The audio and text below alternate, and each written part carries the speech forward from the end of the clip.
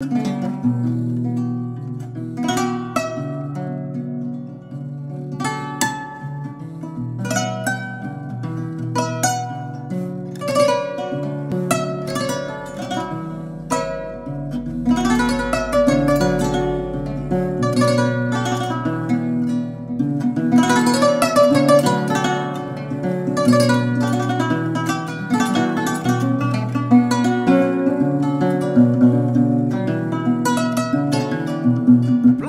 an uninterrupted electricity and water supply from solar energy in the Gambia and beyond. Worry no more, because Solar Enterprise will provide you with the solutions at reasonable cost. We have experienced personnel who can install and advise you about your electricity and water supply with a warranty period. We have good quality solar products from North America and Europe. We provide services and sell products to individuals, organizations, institutions, private offices, communities, and government. These products are solar panels, batteries, charge controllers, inverters, water pump, water heaters, freezers, submersible pumps, and general solar accessories. Visit our stores at 48 Karaba Avenue and Brusubi Highway, or you can call us on 7657 479 980 8483 340 9400 or 635 9906. Islamic microfinance is becoming an increasingly popular mechanism for poverty alleviation, especially for developing countries around the world. This microfinance service adheres to the principles of Islam as a form of social responsibility. Yona Islamic Microfinance is the Islamic microfinance of choice in the Gambia, trustworthy and reliable. At Yona Islamic Microfinance, we provide savings products, current accounts, financing products in conformity with Islam. In addition, Yona Islamic Microfinance also offers local and international remittances, takaful fund, management of zakat, management of awqaf, trading and investment, and building of strategic partnerships to bring financial services to the doorstep of the poor with donor projects, madrasas, youth organizations, women groups, and farmer organizations. Make a choice with Yona Islamic Microfinance today. For more information on Yona Islamic Microfinance, call 377-2151 or 9832-151 or visit Yona head office at Tipa Garage, Bakote, or visit any Yona branch located countrywide near you.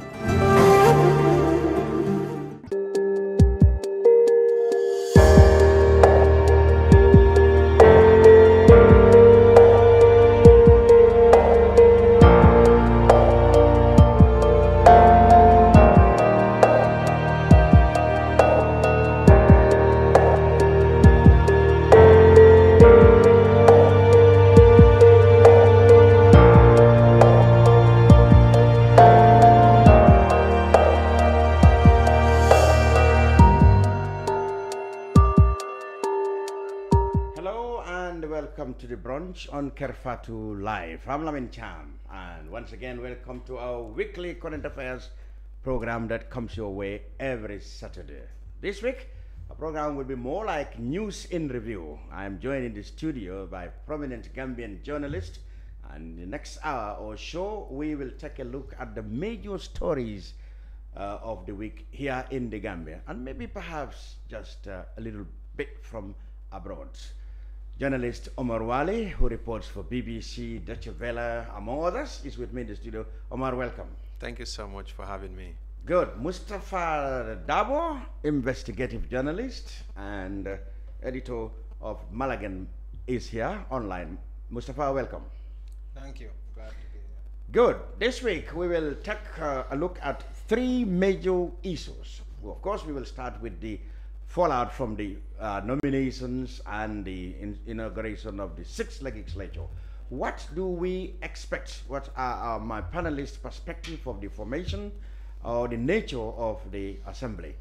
We will also take a look at the latest audit report with damning revelations that as far back as 2017, the auditor had raised issues with how government money has been spent by the newly elected government, coalition government at the time. We'll also go to the victim center to look at their fresh complaint. Do they have any valid argument as to why they oppose the nomination of Fabakary Tombong Jatta, among others, to head parliament? These and other issues we will discuss. So, gentlemen, welcome to the program. Thank you once again. Of course, I forgot that towards the end of the program, we will also look or preempt or give our projections as to what kind of cabinet does the Gambian people expect when the shake-up comes later this week. Certainly, of course, we know President Barrow is certainly coming with a new cabinet towards the end of the week, or it could be even earlier. So we will give our perspective and projections as to what it will look like. But first, Omar, you were in the National Assembly when the new legislature was sworn in, starting, of course, with the election of Speaker Fabakary Tombong Jatta and his deputy Sidin Jai, and all the new ones. First of all, you had an interview with Fabakary, but let's go back. You were in the chamber, so was I. How did you see the nature of this legislature as opposed to the fifth one? Well, it's an interesting one, and I think it's going to be interesting, considering, you know, as times on events unfold, democracy is maturing, people knowing their rights, and Gambians becoming more aware politically. So if you compare the current one and the previous one, you'll see there's a lot of difference. UDP had over 30, now 15. And now more independent candidates are in the parliament. You have some there for Cham, some for, you know, APRC, at least two, and we have the president. So, but even at the start of the whole process, when Fabakary's name was mentioned, you can see there's going to be a lot of tension at the National Assembly. To at least Doy MPs walk out, because it seems like they can't stomach Fabakary Tombong Jatta and Sidin Jai. And UDP, Alaji Darboe and others were like, okay, they can't do anything about what Barrow did, but decided to nominate Fabakary and Sidin Jai as Speaker and Deputy Speaker. And they were suggesting other names who were nominated just to be nominated members. But you can see kind of it's like a frustration from the opposition camp. And I know others also will be defending Cham. Whether we like it or not, the man is still relevant in Gambian politics because he has more MPs in parliament, more than even the breakaway faction. They don't like when I call it the breakaway faction, but that is it. So I understand that it's going to be an interesting, and Tumanjai also is another figure, and so on. So it's going to be an interesting National Assembly. How do you see the nature of the assembly, Mustapha? You were there, was it? You were No, in there. I wasn't. But you followed everything. How does it look like from the past one? I can only look at it from the accountability point of view, and I think it's going to be the same. The same.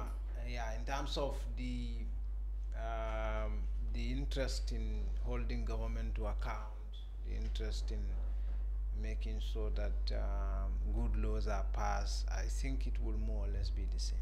Because if you look at the comparative analysis, the number of people in terms of capacity that were in the last National Assembly, individually, they tend to have more experience. They have more experience than these current ones. Like the likes of Sidia is not coming back.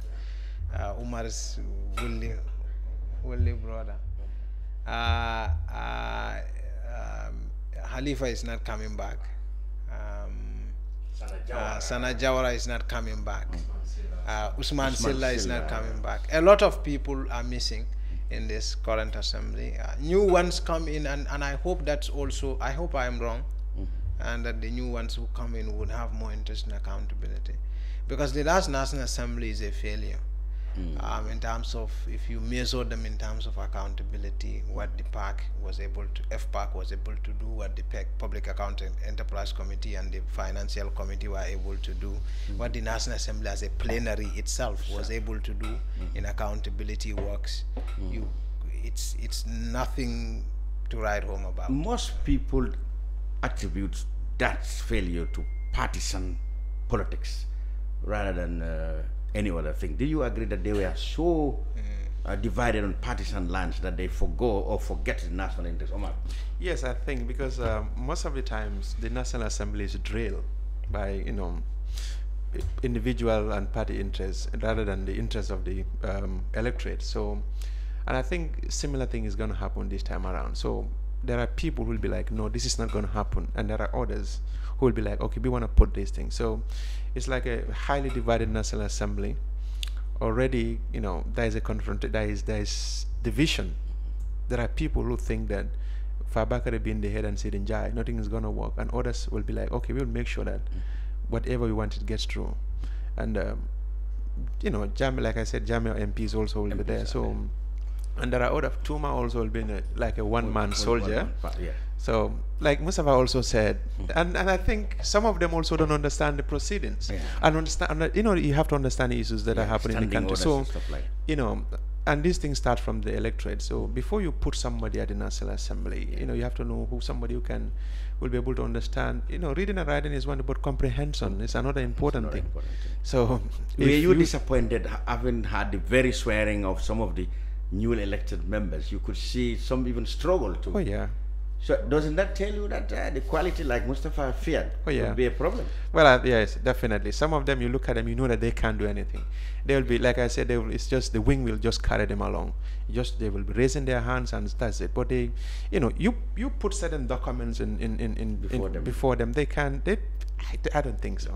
They will not be able to do anything. And quite frankly, I do not even think we recognize the importance of the National Assembly. Like it is the primary driver of government policy, government development, and it's the primary accountability mechanism. I'll give you an example. The kind of budget you pass determines what kind of development you're going to have. Because it's the budget that shares the resources among different priority areas. So a National Assembly member ought to be someone who have the capacity to know all those things. What is the priority? Where do we put the money? Where do we take it from? So that person needs to understand in greater depth what governance is about, what development is about, and knows what his roles are. And if you look at accountability aspect of it, that person also ought to have good morals. That's where the appointment of the leadership comes in. It also got to be a dignified person who is seen to have stood for justice in the past. And that's where good morality comes in. So you have all those myriad of issues that comes to play when you are selecting a National Assembly member. It's a big task to ask of anybody. Let's talk about how the leadership will contribute in shaping this legislature, because leadership is very important, we said.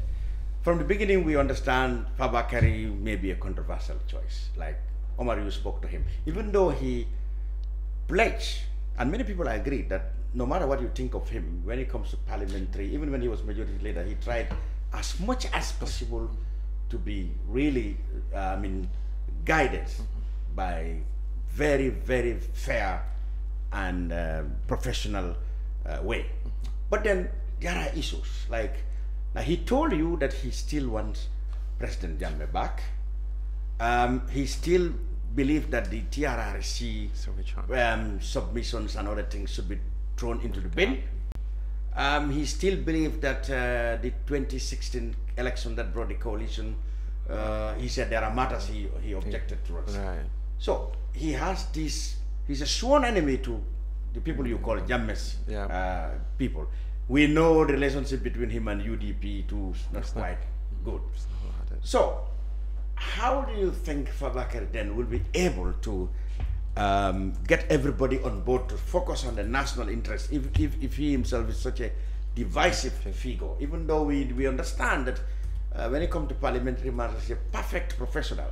But do you think he can, from talking to him, what do you understand that his job will be in the next coming 5 years? Well, you know, the first question was, how are you going to unite this National Assembly? He said his task is going to be making sure that he brings everybody on board. But 5 minutes into the interview, you know, like the issues you mentioned, the TRRC, the draft constitution, the Jammeh homecoming, and even cast out, still said 2016, you know, Barrow did not win on a clean slate. So that statement alone, you know, that day, Fabakar could have, made a pronouncement that will bring everybody on board, even despite the, the differences with others. Yeah, you mean but he could have said, no, what I have said, all have gone now. I'm a new man, and I want to go forward. We have our differences politically and so on, but here I'm here to preside over this thing, and I can't do anything without you people. Exactly. And along the way, that's supposed to be the starting point. But the moment you said, okay, already these people, some of these lawmakers made up the opposition made up their mind that they can't work with him.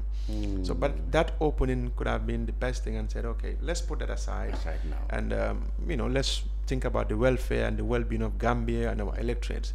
But the moment you said, well, I'm not going to accept it. Even I don't think even the president is happy with that statement. Will not be happy. Because this is a man who appointed you to be the head of the National Assembly, and casting doubt in the 2016. You mean I can argue that he could have started on a much better footing, like sending a more reconciliatory tone, message to all of us. For example, even though what had happened, this is the National Assembly, we all come here for the content. I will do as much as possible to bring everybody united for a common purpose. He could have said that. Right.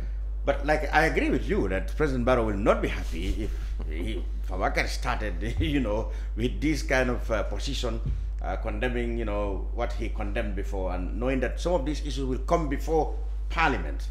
It will not make him to be very much, like you said, acceptable to especially people in the Parliament who have long been at loggerheads with him. So it's like, let me interrupt you. It's like, okay, you don't want the report of TRRC to be implemented, or and the commission and the draft constitution, but you want Barrow to come home. I don't know how he's going to reconcile that. I don't know how he's going to reconcile that one with Barrow, because no matter how it is, I don't think anybody wants Jammeh home anymore, because many see him as a source of instability. If you bring him home, he's going to. So Jammeh MPs want to hear something like that. We want Jammeh home, because I spoke to Almame Jiba as well, and he said, well, he's going to, put forward a private member's bill to see that Jammeh is back. And I spoke to Tuma. Tuma said, these 16 seats that the private member bill put forward to, reserve 16 seats for women and disabled people. So he's going to, continue with that. Bile said he has no problem with the draft, but if they have to sit again and look at it. So even people within, Fabakar is saying no. So it's like Bile is saying, okay, but we have to do one or two things before. And like when Barrow, during his first press conference, Barrow said, he was not specific though, explicit, but he said he's a fan of term limits. So we don't know what draft are they going to bring again before Gambians, and even if they bring the draft, is it going to be the retrospective thing? Because or like when I say that, is it going to start in 2021 or this is going to start in 2026? Whether he also want to overstretch his tenure in office. Well, those are issues that will come there. But then, Mustapha, what do you think for Bakar's leadership? Do you think it can unite the parliamentarians to focus on national interests, or do you think it will rather push them to even more glorified partisan positions in Parliament, in which case every bill will be chaotically debated, perhaps no agreement, and at the end of it, the Gambian people missed out on good laws like we did in the last legislature? Yeah, I think so. I think that Fabakar can also be he can be efficient sometimes. Someone who also likes to play to the gallery quite often. I've interacted with him often. When he was the head of the Park PEC, I was going there, and I can tell you, Fabakar's Park PEC, most people would not know, is more efficient. Was more efficient than this. People said, despite all the misgivings, he is a perfect parliamentarian. I wouldn't say so. I think he has moral issues. But I think his Park PEC was more efficient than the FPAC and the PEC that is led by probably one of the most eminent Gambians. I don't want to arise stir some controversy, but no, it's the truth. Fabakar's Park PEC was writing report every year and was indicting people. I mean, even when I was at Standard, we were doing stories on his Park PEC and things they were doing. Go back to this park pick and if see you are it, lucky, compare if them. you are lucky, you see a report. So and even though if he there was is a report, even though he was majority leader, Yeah. he knew certain commentaries and recommendations can embarrass the government. yes, and they But were he still, and they were submitting their reports annually to Jame. The president. And things were being done, you know, and you can go back to Yes, parliamentary that's right, Hansards yes, and yeah. look at the Park Peck report. I see. So even though, of course, Jambe was above that accountability. Oh, yes. I remember there was a time when they were dealing with a particular, they were dealing with NAWEC, Yes. and they had asked NAWEC to shut down all the accounts, and there is this particular account that, and Fabakari was complaining, and someone said, well, that account is apparently at the State House. under the OFI, and it's at the central bank, and that conversation. So you are saying, Yeah, as long he as can it- play to the gallery. as long as it doesn't he's involve a good politician. the office of the president, Pawagar can really exercise oversight and everything. But he can be efficient if he wants Yeah, to. it's a very good parliamentarian. But the reality is that morality is the basis for all good actions. Do you think and it's the a sense matter of of justice. morality or reputational damage? That It's not happened? a That- reputational listen, damage. Listen, you admitted Yeah. that until or only unless on some issues that are involving President Jammeh, and we all know President Jammeh. I mean, he wouldn't spare anybody who tried to challenge him, even if you do your work right. But you admitted that apart from those things, Babakar functioned professionally. No. You Listen, see, now Cham, listen. Mustapha, I Now, think it has to listen, do with listen, the listen now. image, the reputation, not the moral issue. I think it's a reputational damage that happened. Yeah. And he's now a mature man. I mean, when he went to parliament, he was. you're kidding me, right? He was a matured man. Yeah, he was a 30 years something. Now he has. He's an old man. He I was an understand. old man even that Yeah, time. but he spent 20 or something years doing the same things, parliamentary things. Yes. Cham, I So think we the would problem. expect that he's, perhaps we'll give him the benefit of the doubt that he will come now a changed man. I can assure you that's not going to happen. Forgive his early statements to Omar Wally, but No, I don't think it's the last 20 years or so. I think it's all started after Jammeh vacated the presidency. That's where it all started. Because he is presiding over APRT, and most people are not happy with that. Yeah. And some of the statements, you can't say nothing did not happen in this country. We all know what happened. At least you have to be sensitive towards the victims and Gambians in general. I know, yeah. But you cannot sit and say, no, we made mistakes. Along the way, said, okay, you can the Truth Commission should be this and that and that. I think that's where his problem started. Yes. Not when he was National Assembly. He was a respected person until when he was handed over, like somebody, to lead the APRC.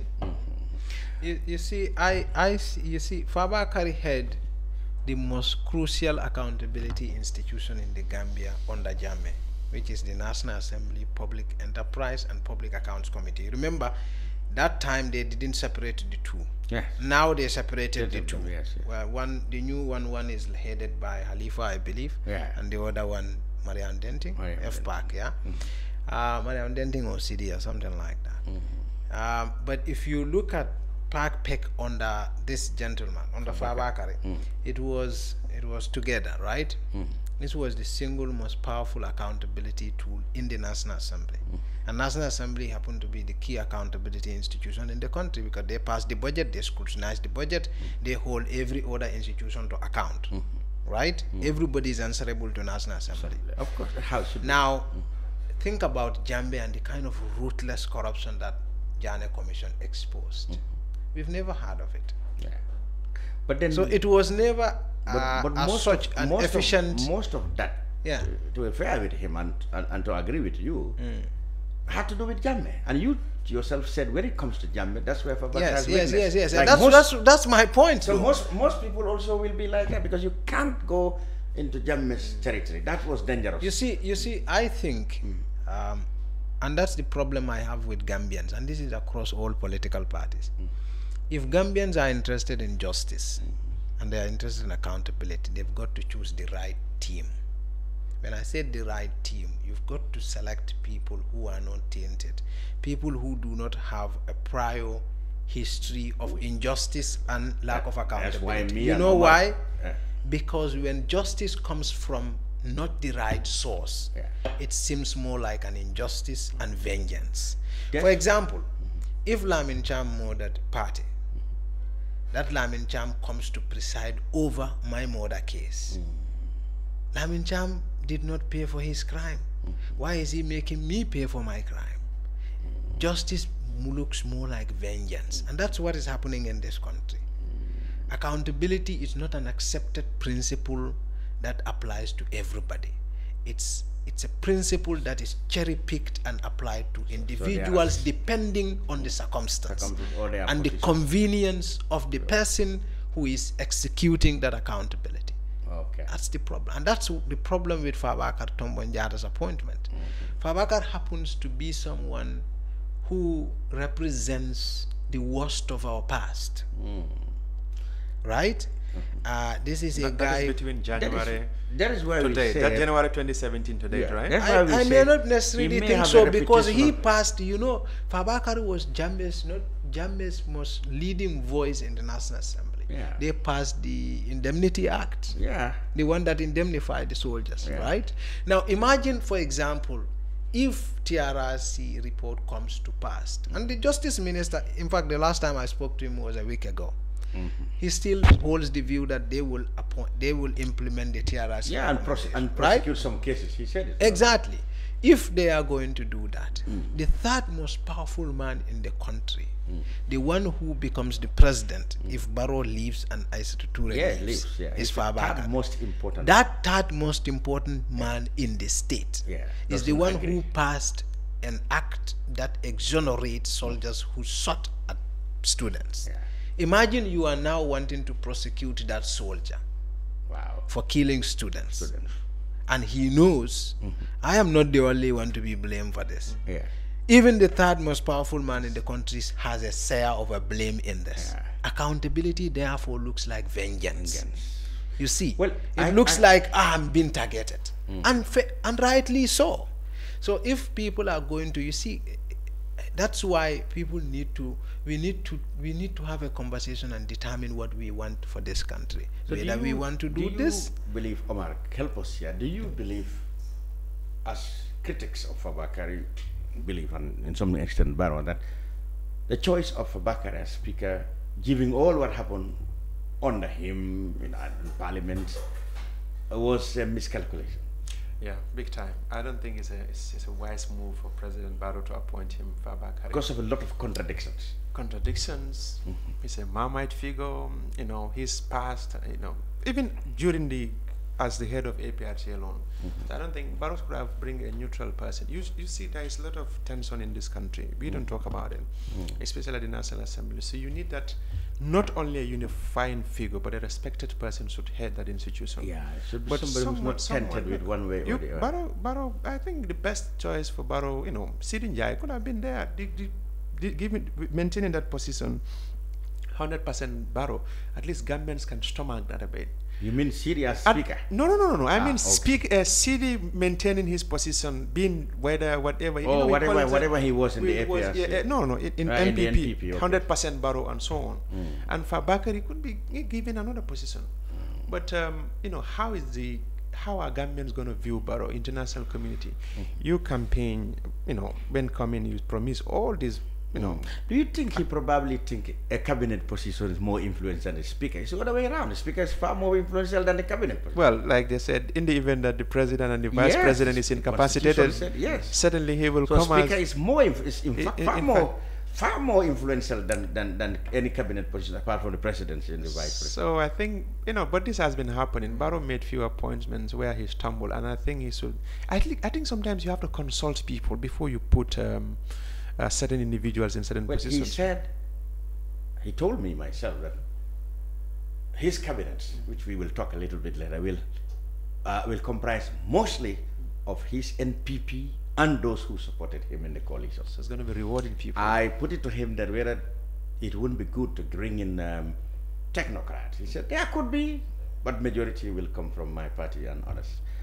He said it because it is not good for you to look over people who have helped you, fought for you, and then bring somebody who was at his corner. That was his exact word. So he's sounding like... But the trouble and the fear people have is that, you see, when he appoint based on compensating people, or maybe trying to settle scores with opponents, then of course we may end up having a government that will look more like exclusive of his party or their supporters. Then it will be difficult to exercise oversight over each other if you all belong to the same club. That's where the people fear is.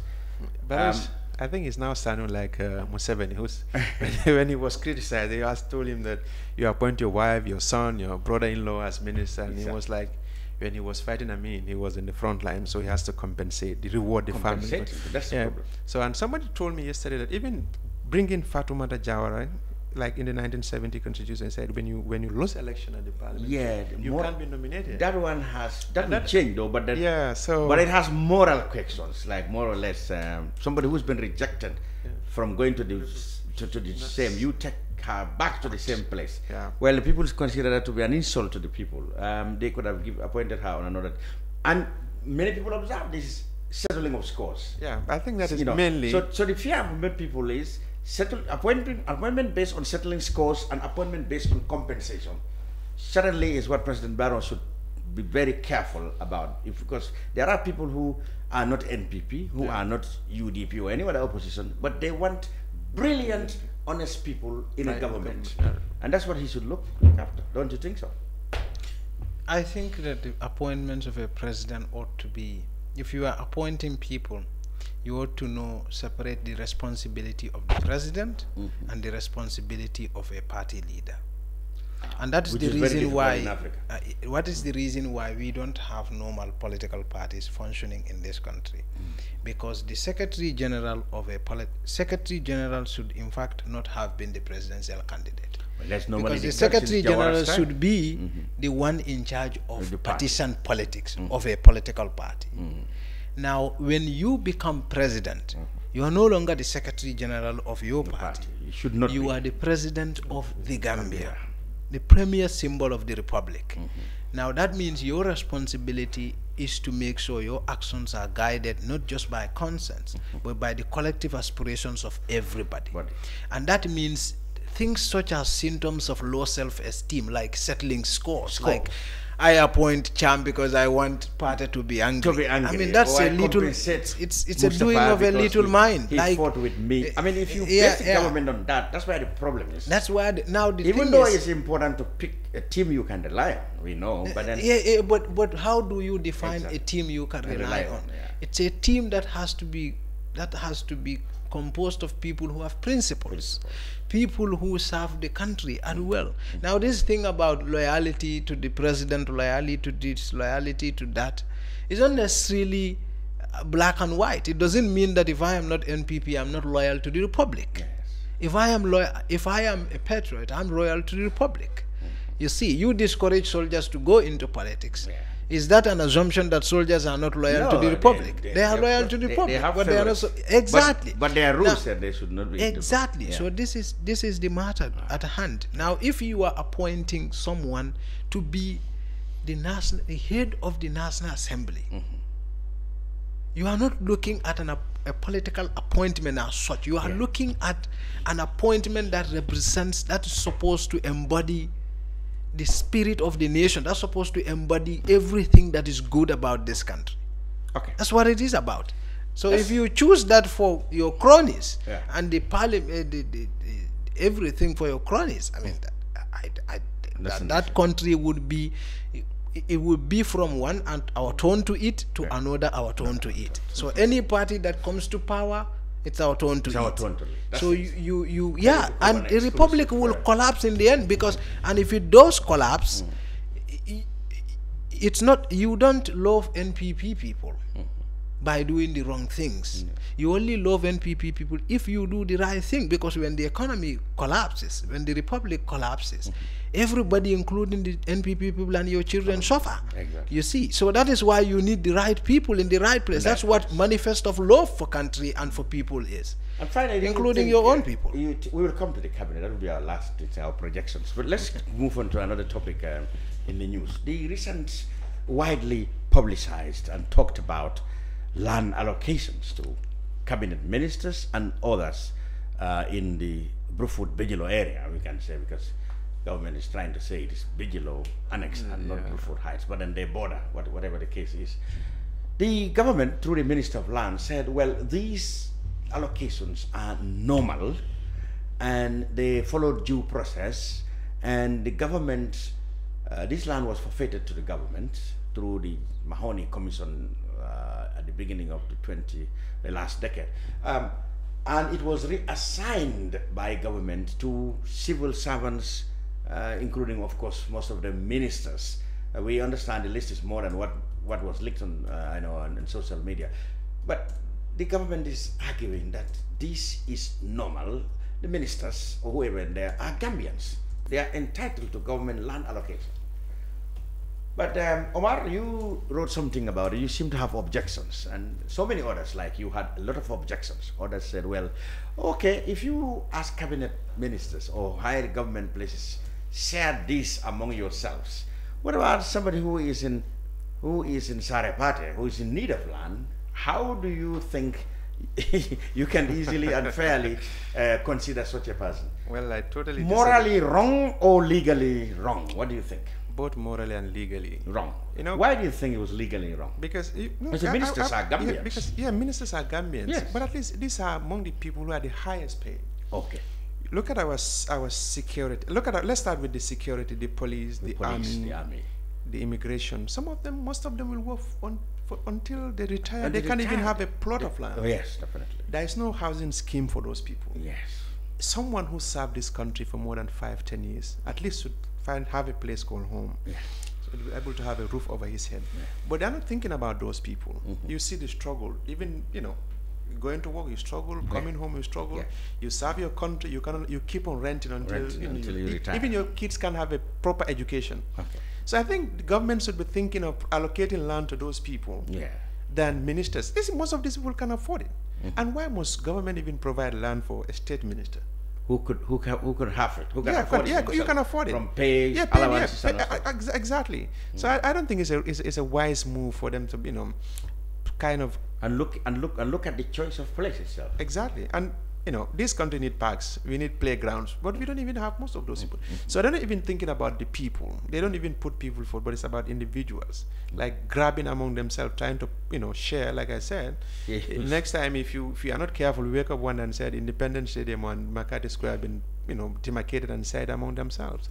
So I don't think it's a wise move. Look, so if you think morally it was wrong for cabinets to share it among themselves? Come on, man. These ministers, why most of them have compounds? Why do you have to get more than 5 when some people don't have government? They may have lands privately acquired from some, but they didn't have government lands allocated to them. And they said that's the only exception from the rule. Like if you had one granted to you by government, you cannot have another. They believe that all the beneficiaries there don't have government granted lands elsewhere. Yeah, but come on, they're getting some other privileges from the bodyguards. We don't have a problem with that. The Oddleys, the Pajeros, and so on. But this is a national property.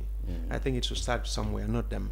They have, and they are telling us they've been working throughout. Most of them have been cabinet for 5 years. They can't save money to buy a compound. They have the fattest salary and the biggest benefits or allowances.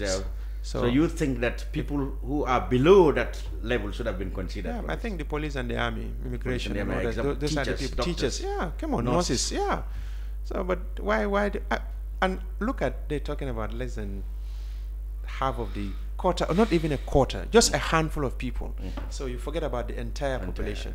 Thousands of people are in this. When you have about 7 or so in the list that was leaked, majority of them are cabinet ministers. What I expect from this government was that it's like, okay, we have over. But they said there has been a practice, on the president. In fact, some said dating back to President Jawara. I mean, if you look at Cape Point area, I don't know by coincidence or by design, most of the properties there belong to Jawara's former ministers. Right. Fajara pipeline used to be top civil servants and government ministers. Cham may continue the tradition. In fact, I heard in Bruford Heights, most of his cabinet ministers there had properties there. So It is a continuation of a policy that have been here. Many people argued. But whilst that was on, at least social security was intact at the time. There was a Carnivine housing estate. Yes. There was backward. Yeah, there was but that is not low happening housing now. things So for- at least if you are taking 5 and you providing 200, 300 compounds or low income low earners, income at least we can understand. Even teachers are at Carnivine. Even teachers Even are some kind of backward. backward. Exactly. Yeah, but I think social studies still doing that, isn't it? They're too jarang. But now it's too jarang. Go there and ask them to give you a list of all their land allocations in the recent 1 decade. Oh, that's and see what if to you say, will that have it. Also have government. Okay, what do you make of it, Mustapha? Coming to straight with when you saw it, the leaked, list of cabinet ministers have been, and this was as recent as April this month, actually. Yeah. Wow. Me, I knew it's quite bigger than this one. You mean the problem is bigger than this one? That's what you are saying. The allocations are quite little bit bigger than this one. Yeah, and but it is what it is. I'm not sure I know what to say about this. But you found it morally justifiable that cabinets, they take care of, they have the last say in everything.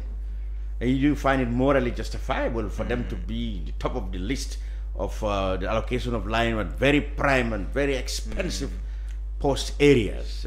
I think if something like this ought to have been done, right? I think what we need to do right now is to have laws and rules and regulations that govern all of these things, including and a policy like Umar is saying, giving land allocations or a better land policy for public servants, and so that it's something that is seen to be benefiting everybody, and not just anybody who becomes a minister. Because $20 million, it's quite a lot of money. That's how a piece of saying land goes some there. of those 20 pieces by of 20 land, or yeah, 15 by some 20 of those goes pieces there. of land could cost that much. So if you think, even though ministers are Gambians, they are entitled to lands, but then it becomes morally difficult if they who form decisions Yeah, should have this especially allocated among themselves. if lands that belongs to other people or that were taken from communities and other people. Well, this is supposed to be a state land, they said. In the first place, it but was a the state land. But then reality in this I country- know it, when we were growing up, what they told us was these areas are they are either tourism development areas, or they are what they call they call them feature development areas for schools, community centers, football parks, etc. But over the years, we have seen that they've turned to residential areas. Absolutely, all the TDA areas have turned to, and that is the reason why, if you have any serious president in this country, this country has taken a direction where it's going to end up like Bissau. It's going to be a failed state where the corrupt and the criminals, it's already a criminal state. It has been on Najame, and Barrow is perpetuating it. Now, Many no, will it not is a agree with no, but it is a fact. You can choose not to see it, but it's a fact. It's a criminal state. If that's too much. And We if cannot say- it happens in we cannot say Bissau, criminal for state. example, yeah, I know a state Such that that- has been hijacked by criminals who are supported by the state. But we haven't. but think about, why are we talking about timber trade? Why do we'll we come have? to that, we'll come to that. Yeah. So it's a criminal state. It's No, a we state cannot that argue. is in we the hands have of. problems, but at least we don't have the state sanctioning, No, you're kidding me, right? Or partaking in, see- criminal no, activities. The Cham. state itself prominently seen. Maybe through Cham, you see, handiworks. what corruption does Yes, is that it takes the state from authority and give it to and criminals. vest that power in the hands of criminals. Okay, Such that the criminals control the military, yes. they control the police, That's what happened in the. they I know, control the I know, judiciary. I know. When the country gets to that level, Yes, I hope the not. Afghanistan Bissau level, the Panamas before. Sibirole Benatema, We'll come to that. when it gets there, Yeah. even you, the selfish politician, no longer controls the Control shots. yourself. Even the head of state. When you want to even do the right thing, they get you killed. Even the killings. You should. killings that You know happen. how Nino got killed. That's right. The killings in Guinea-Bissau were actually perpetrated. Go to by drug take lords. take this road to Bissau by road. Yeah, and see. My friend and I went there on a reporting trip. They have checkpoints on the road. Criminals that are not state. Police, the state of workers, every checkpoint they stamp. Bissau, outskirt of Bissau, the capital. Before you get to Bissau itself, you have maybe 6-7 stamps. I've not been there for and ages. every stamp you pay, the meal, whatever meal, And whatever that goes meal. to the The stamps you cannot read them, you have, because you don't know Portuguese. Maybe they are. and you cannot stop it because the state Yes. is now you shopped. Even the Mbalo fellow there, why doesn't he have Senegalese forces there? Okay. He wanted Because economic protection. if he wants to do the right thing, the state is not controlled by him or any other fellow. That's what happens to a criminal state. That's what. I hope we don't get there. Because like when a Let's country look goes at government's own effort. That was in the news to cut down expenses. I mean, there have been a circular or memorandum which says now foreign travel will have to be checked. It has to be necessary. Allowances on fuel and other things have all been cut. I mean, that was the latest move the government did to cut expenses. How do you find that? But why now? That's the issue, because Well, we it's understand- never too late to do the right thing, isn't it? Yeah, it's never too late to do the right, but they could have done this long time ago. At least when government, why? Because I understand some people are giving more than $10,000 $40,000 fuel allowances for what? Government is Because not nobody giving lives in cost. Basse who comes to work to Banjul. We Yeah. all live maybe from Brikama, within 3-4 kilometers. yeah, to our Kafuta workplace. and around Brikama and Yeah. how can you exhaust that 40,000 in a month? 60,000. 60,000. So I think what the government should put a measure in. They should have done this long time ago. From 9 o'clock after working hours, don't use our car. All this necessary. That would be difficult. There was this vehicle policy that was adopted, that was proposed in 2017 onwards, but suddenly it was abandoned. It was unpopular. The Gambian wants to ride this vehicle to work and then ride it to home and then to go to night with it. The car was not So it given was to them unpopular even among civil servants. Yes, so because So that's the why government could not implement it. No, but I think if you want to go to a party, if you don't have a car, you can hire a taxi. You don't use the country's resources for your personal errands. At least I think 5,000, 10,000 is sufficient enough for a week or so. Even 5,000. Yeah, 6,000 is too much. 6,000, yeah. So even they could control the fuel control the fuel. allocations. Only Come on. perhaps estimated to just take you to work and back. back The home. rest you buy for yourself. But your wife want to go to market, you take them to market. You want to go for nightclub, like you said, beach and other things. You want to take our government car. GG vehicles. It doesn't make sense.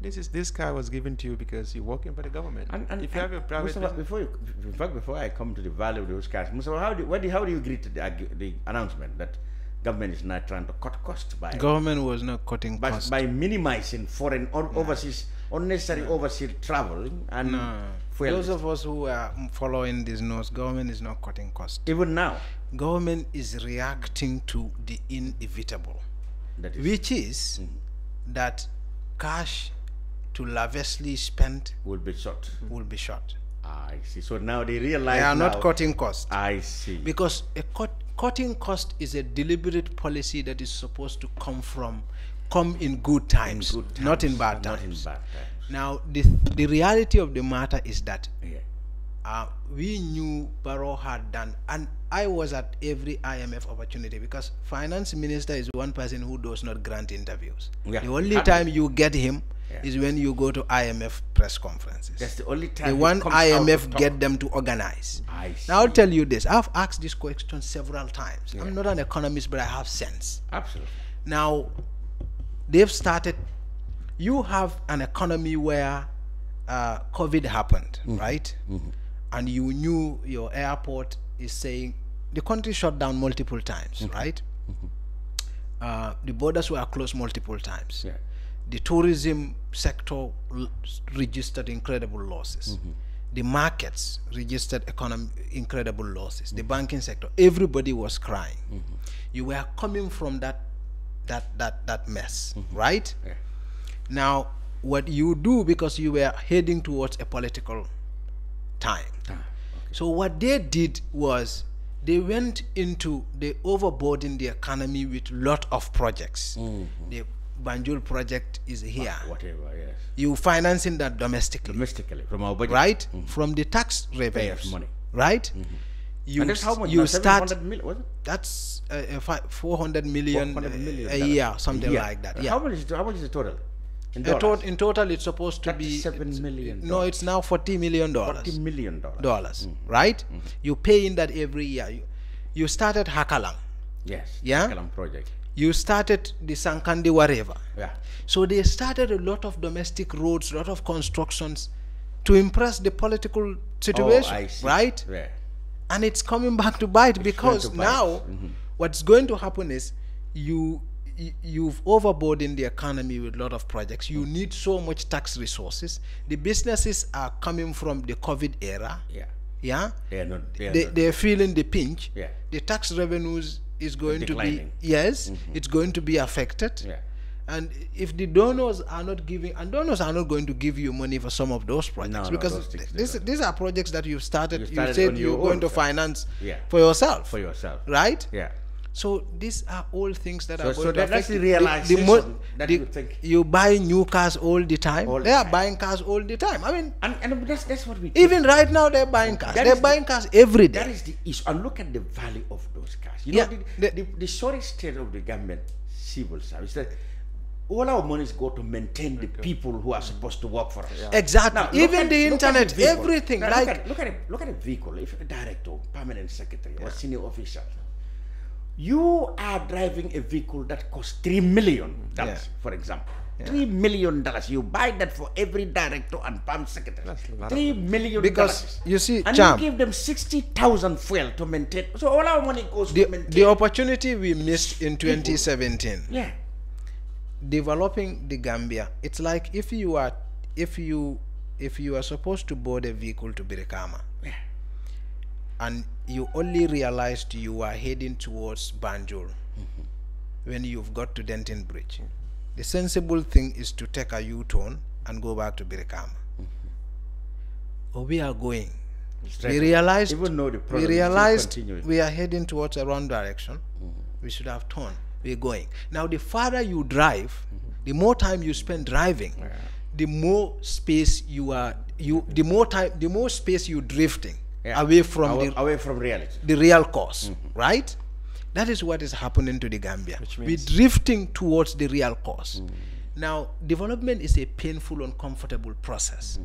When this country wants to really develop, and patriotic people will sacrifice for it.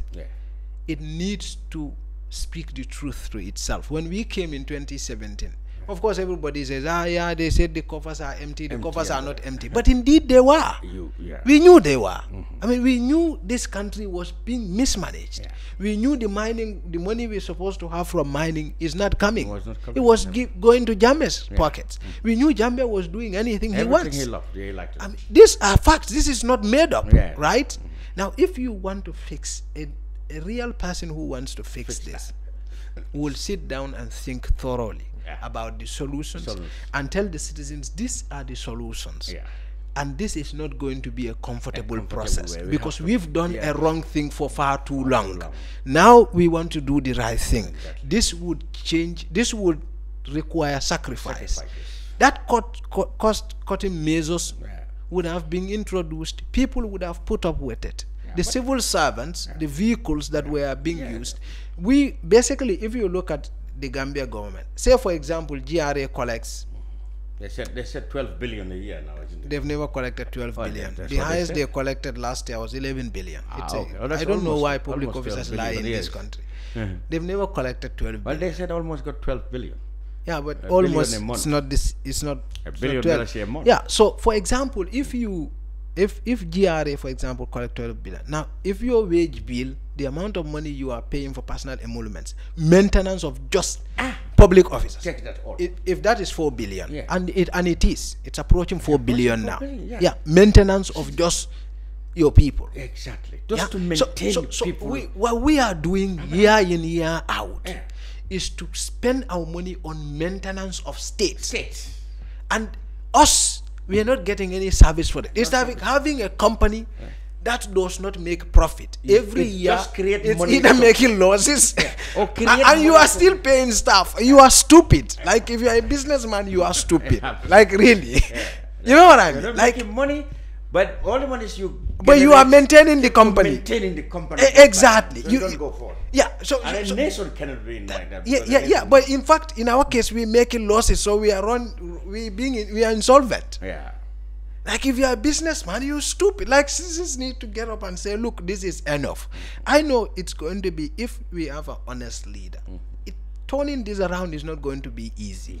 But when the people know, like it's like Professor Chiwizi says, when people know that the sacrifices they are make is going to have impact on their lives in the future, citizens are known for sacrificing. For the development of that, people die for their countries. Absolutely.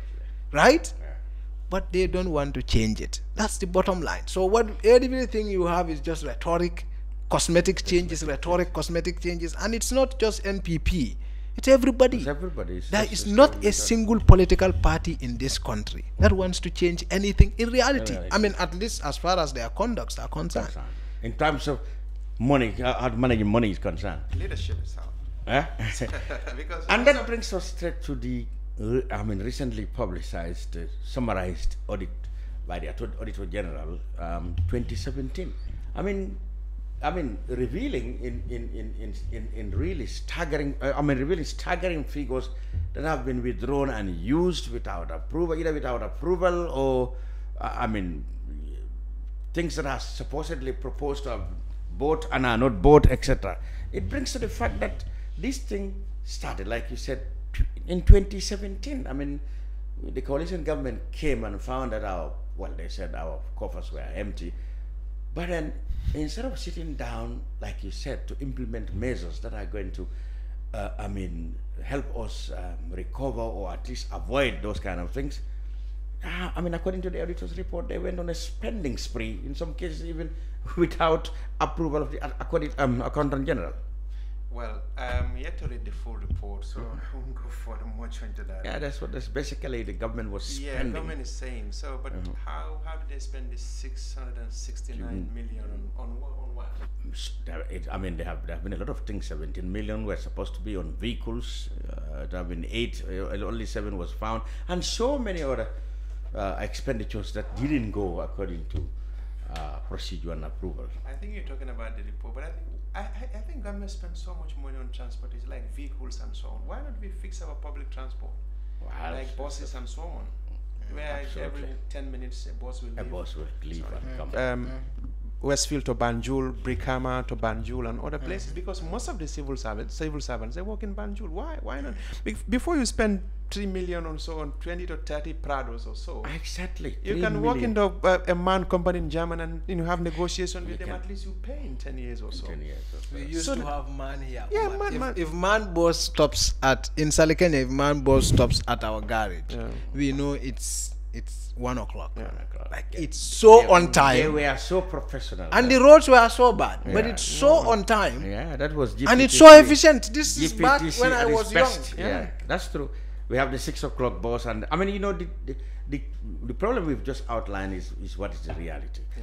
We spend a lot of money maintaining people who are supposed to be working for the state. You check a permanent secretary, a director, or whatever capacity they are, driving a vehicle that's cost the state $3 million. How many vehicles can be bought from that? Doi has said this so many times that, look, out of 3 million, how many even mini 4 wheels can you get there? Someone will be driving 3 million vehicles and will be given 60,000 fuel a month. What the hell does that man do for the state? Nothing, absolutely. And you look at their performance. And there are so many of them. Yeah, and the government wants to tell us that they are serious about cutting expenditure. Despite all these Prados and the 60,000 petrol and coupons, whatever, the country is still not moving. What are they doing? So we need. So the thing is, I think audit reports, people need to just be cautious about it, because, for example, auditors, they look at rules and the violation of rules. Yes. Sometimes violation of rules does not necessarily mean money was stolen. Yeah, but it was right. There's misappropriation and outright corruption. Yes. So there are. Yeah. And also different responsibilities are assigned to different institutions are included in that whole audit. And also the current, I saw a lot of political parties, PDYS people, UDP people, NPP people, everybody trying to spin this in your way, right? That's right. Yeah. But the question to ask is, the National Assembly is the institution that passed the budget. Yeah. The National Audit Office report is the primary scrutiny of that budget. How comes this is becoming a subject of conversation in 2022? Exactly. We have a National Assembly in the Gambia for 5 years. For 5 years. Having the most prominent National Assembly members ever in the history of this country. And this is becoming a subject of conversation in 2022. They got it in 2019. April. They got it in 2019. That's what I'm talking about. Yeah. Now, so this is the media is just getting it now. I had seen a copy of this way when it was a draft. Last time. But the thing is, I mean, the 2018 is worse than this. The 2018 is actually there too. And the parliament have seen all that. 2018? Yeah. It was with parliament more than a year ago.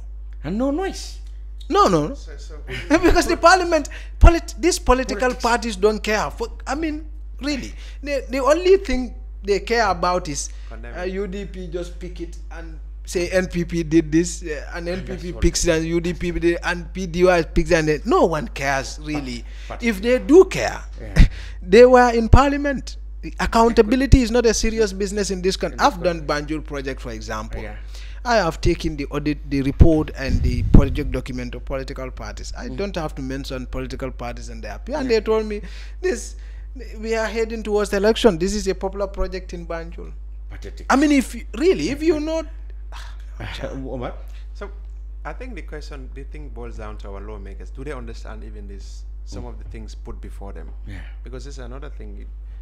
And secondly, Gambians also. I think we should have to find time and these are the most important things. It's not about how our monies are managed and spent. Sometimes and every National Assembly members who have oversight, because they are the ones who primarily, agree and approve these budgets.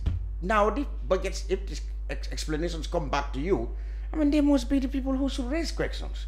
But do they understand this? That's the issue. The National Assembly members are not going to raise questions. No, they could raise questions. You don't understand, Cham. I have worked in corruption for some time in this country, and I'm telling you, the guy complaining on Facebook, when you start doing a story about his friend, is the guy who calls you. Exactly. That's the reality in this country. Like, it's across the board. And why do you think it's easy for the Gambian to say X, Y, and Z was bought? It's because that's the language in this country. It's so easy. Like, they don't even know that buying someone is like selling that person's dignity. It's more than just saying, that person was giving money. It's that person's dignity, that person's voice, his decision. That's what you bought. It's so easy for them to say it.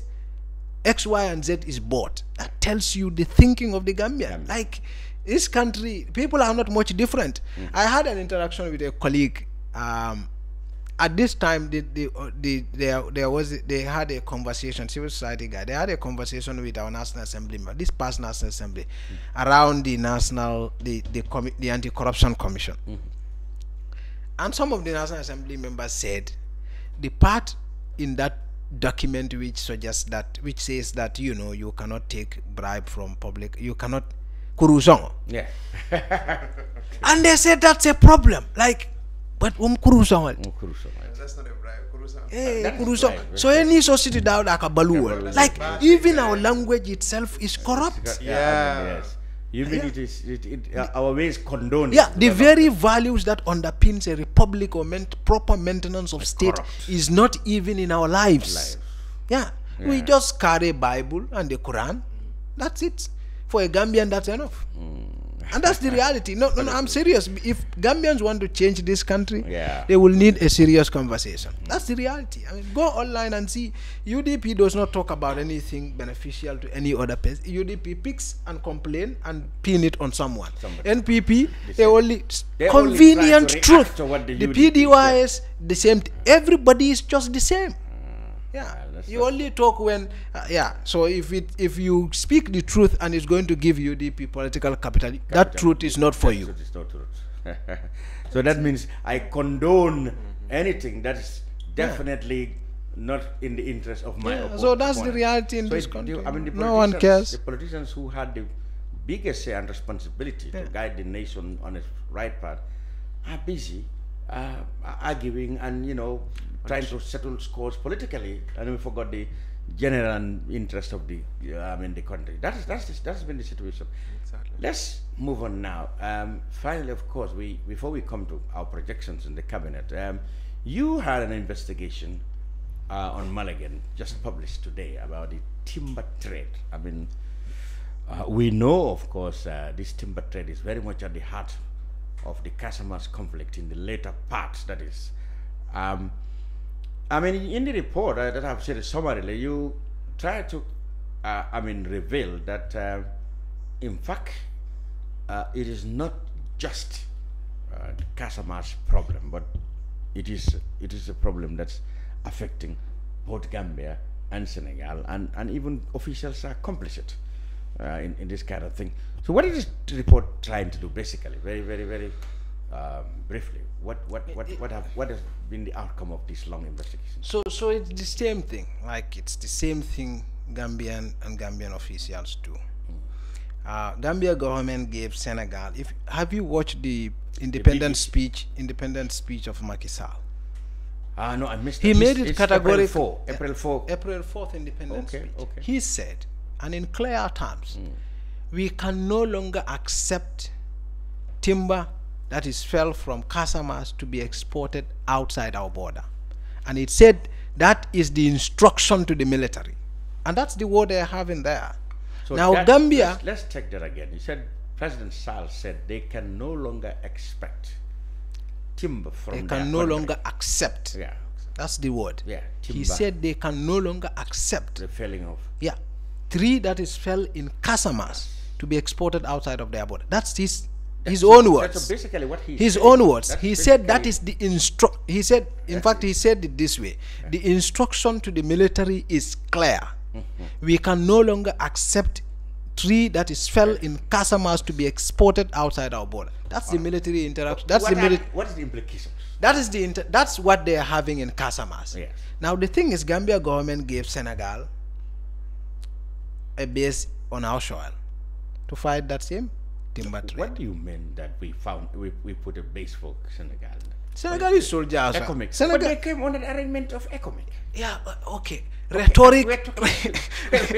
Mr. Cham, you see, me, I'm not interested in rhetoric. No, wait. I know, but then we boss. have to put things in a context. Yeah, and we have to.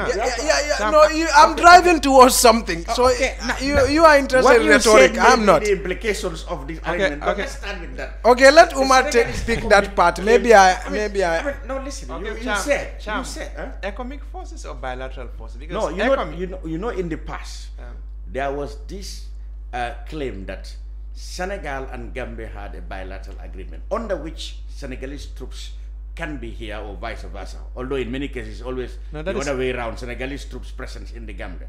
But of late, we have now known that all the troops are in our country from Senegal are under economic.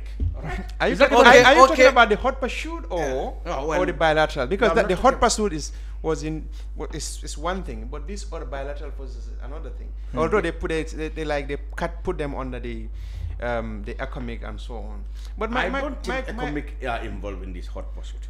I don't think so. Well, What? Economic may not be involved in the hot pursuit, but Senegalese you hot see, if you had waited for me to arrive to that point, No, I know the point where you are going. The thing I am trying to say- I agree. The implication of economic Senegal being present here, especially at those key positions, means that, you know, what the president was saying in Dakar about this timber trade. Yeah, I mean, you are basically saying that they are having troops in Senegal, in the Gambia, under whatever guise, implementing exactly what the president. But that's what I am saying. What I am trying to say, Senegal forms part of ECOMIC.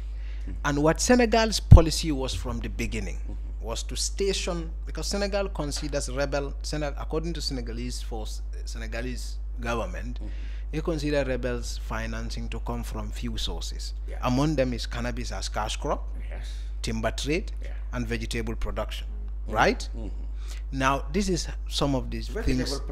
Yeah, they do grow stuff too. No, yeah, but basically this is what usually they generate money and now charcoal production.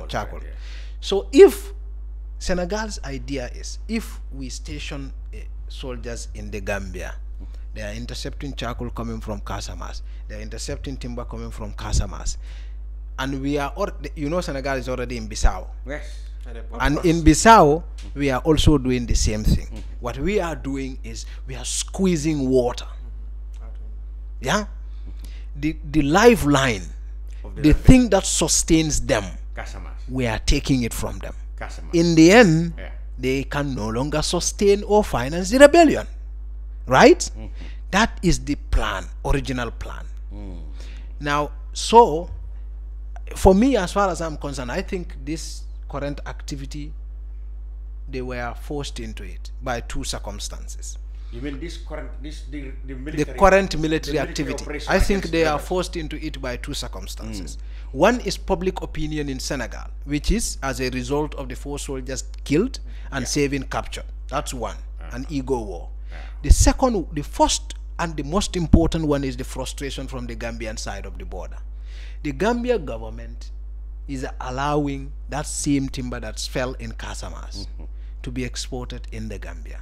Okay. Now, this is not just from my own work, it's from everybody's work. Well, of course, yes. BBC did the same thing, EIA said the same thing, Gambia government's own investigation in 2019 by a timber panel said the same thing. Yes. Now, that's the hypocrisy about it. How much frustration in Senegal has about that, and yet we are saying that the two governments are at the best of relations. You have to understand, Cham, diplomacy works in openly and behind the scenes. Yes. Yeah. And of course, Senegal is not happy about it. I spoke to a Senegalese soldier. I understand. I spoke to a Senegalese soldier, and his language was, Gambia is not a failed state. I don't even know why we get to that. That is why when we arrest timber, we give it to them. But what do they do with that timber? They come and park it at Fatou. Yeah. In the end, they just look around if no one is looking, and they said, this timber has been here since the last ban. We need to move it, approve it, bam, and it moves. Illegal timber. It's illegal to move it in the Gambia according to our laws. So let me interrupt you there. So it's like the government of the Gambia allows Senegalese to station their military in a Gambian territory, mainly the Casamas and West Coast, not to allow timber to come in. So when timber comes in and they intercept it, they will hand it over to the government of the Gambia. The same government will allow its ports to export that out to the country. Exactly. That's a really What I'm trying to say is that's the thing. Why is it that if the Senegalese government go all the length, to try to secure an arrangement on the ECOMIC for the military to police that, why are they still allowing officials in Gambia sanctioning the importation of?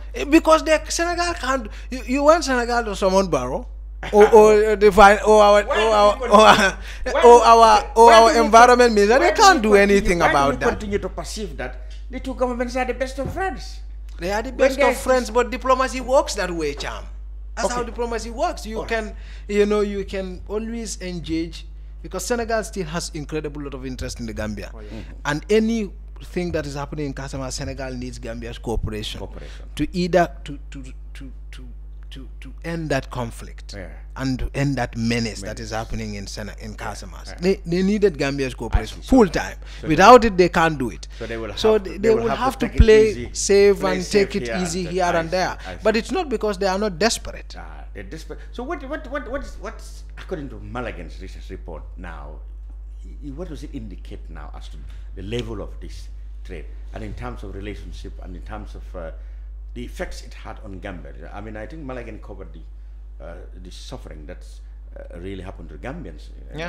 If you go to Fonyi, Umar went to Balen. Maybe Yes. Umar can first tell you what happened in Balen. I went to Balen. I went to Kappa. I went to Bujinga. I went to some of those villages around, and I've seen the suffering. I mean, in fact, when I came, I wrote a short Facebook post to publish it. But of course, the editor thought that maybe we may need some quotes from this.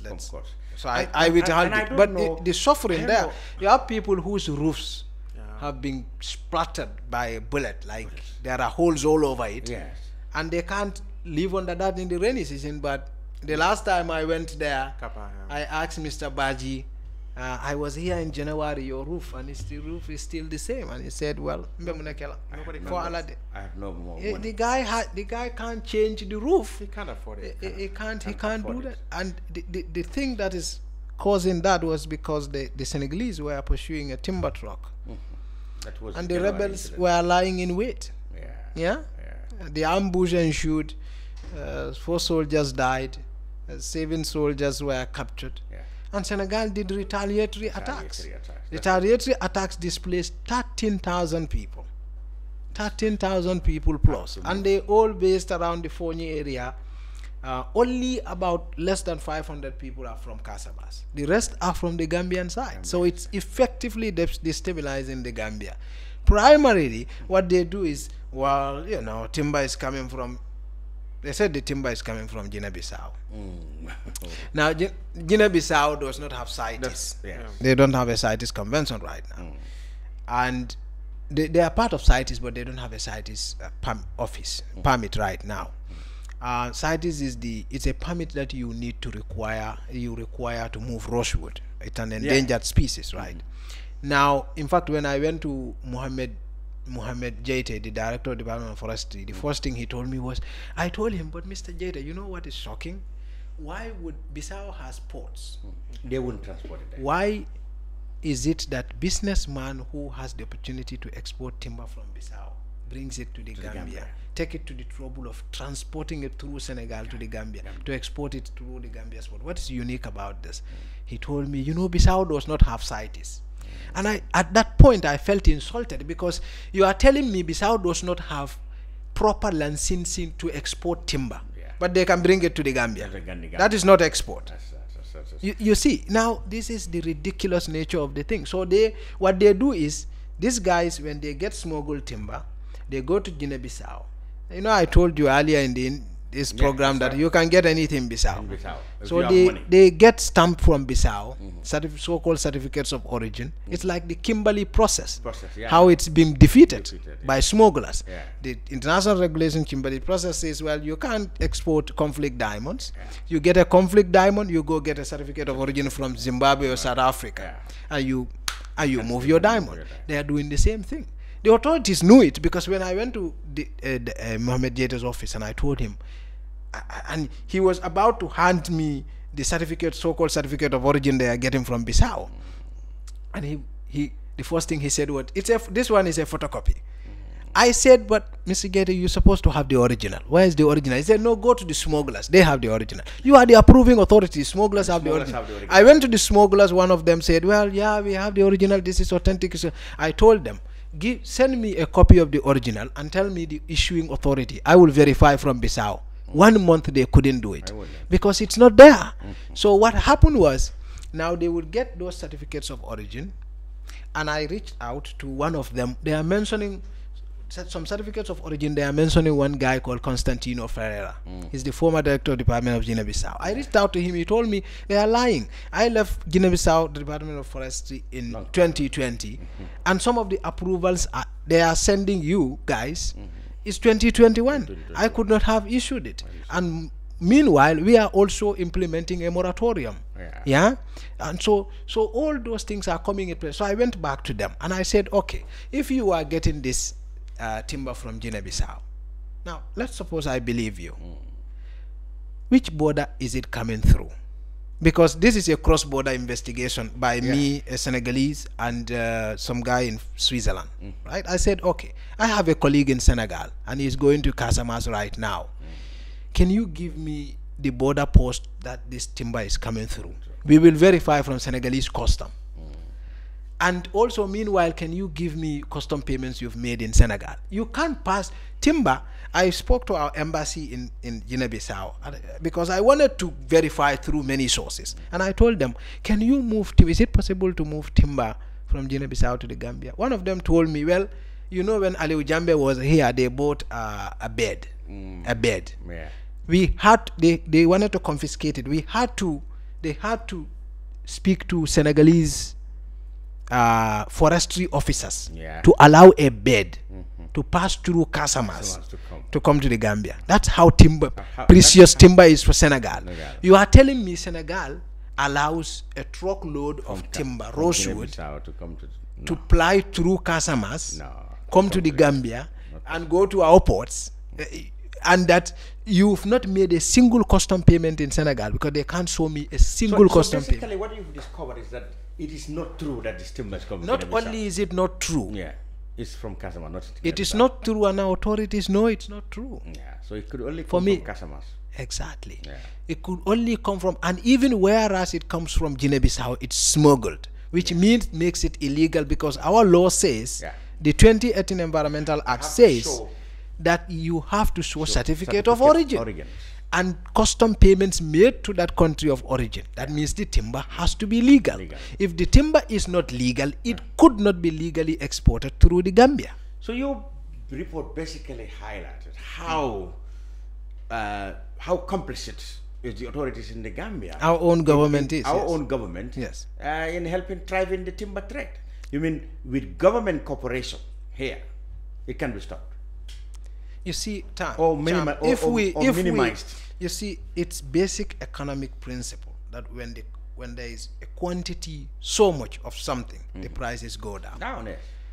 But now, if we flood our market right now with all the timber I've found, right now as we speak, the timber that are filmed around town and it's still here, there's warehouses and it's over 1,000 worth of container timber.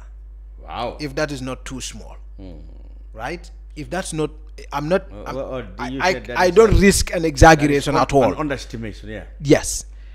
And if you flood this market with that, timber price will go down. We will use the timber, and we would have been sustainably using the Senegalese forestry. I met one of the smugglers. Even though he declined, he didn't want to talk to me. He said he is not going to grant me an interview. Well, we had a chat, and what he told me was, you wanted to stop this. I said, no, well, that's for the government to stop. This is not, my job is to bring what is in the dark to the light. I can't stop anything. It's not my job. Now, and he came with some distorted rationalization. You know how many people benefit from this? I said, you see, what you are not seeing, you are driving us to a point when we will not even have timber for roofing in this country. Because timber is coming from a place, right? Now, think of it, rosewood and all these other mahogany now that they've finished in the Gambia, they are now going to Casamas to cut. Think of it. Some of those trees take 20 years to mature. If you are cutting, EIA investigation said they've cut 1.6 million trees in the last 1 decade.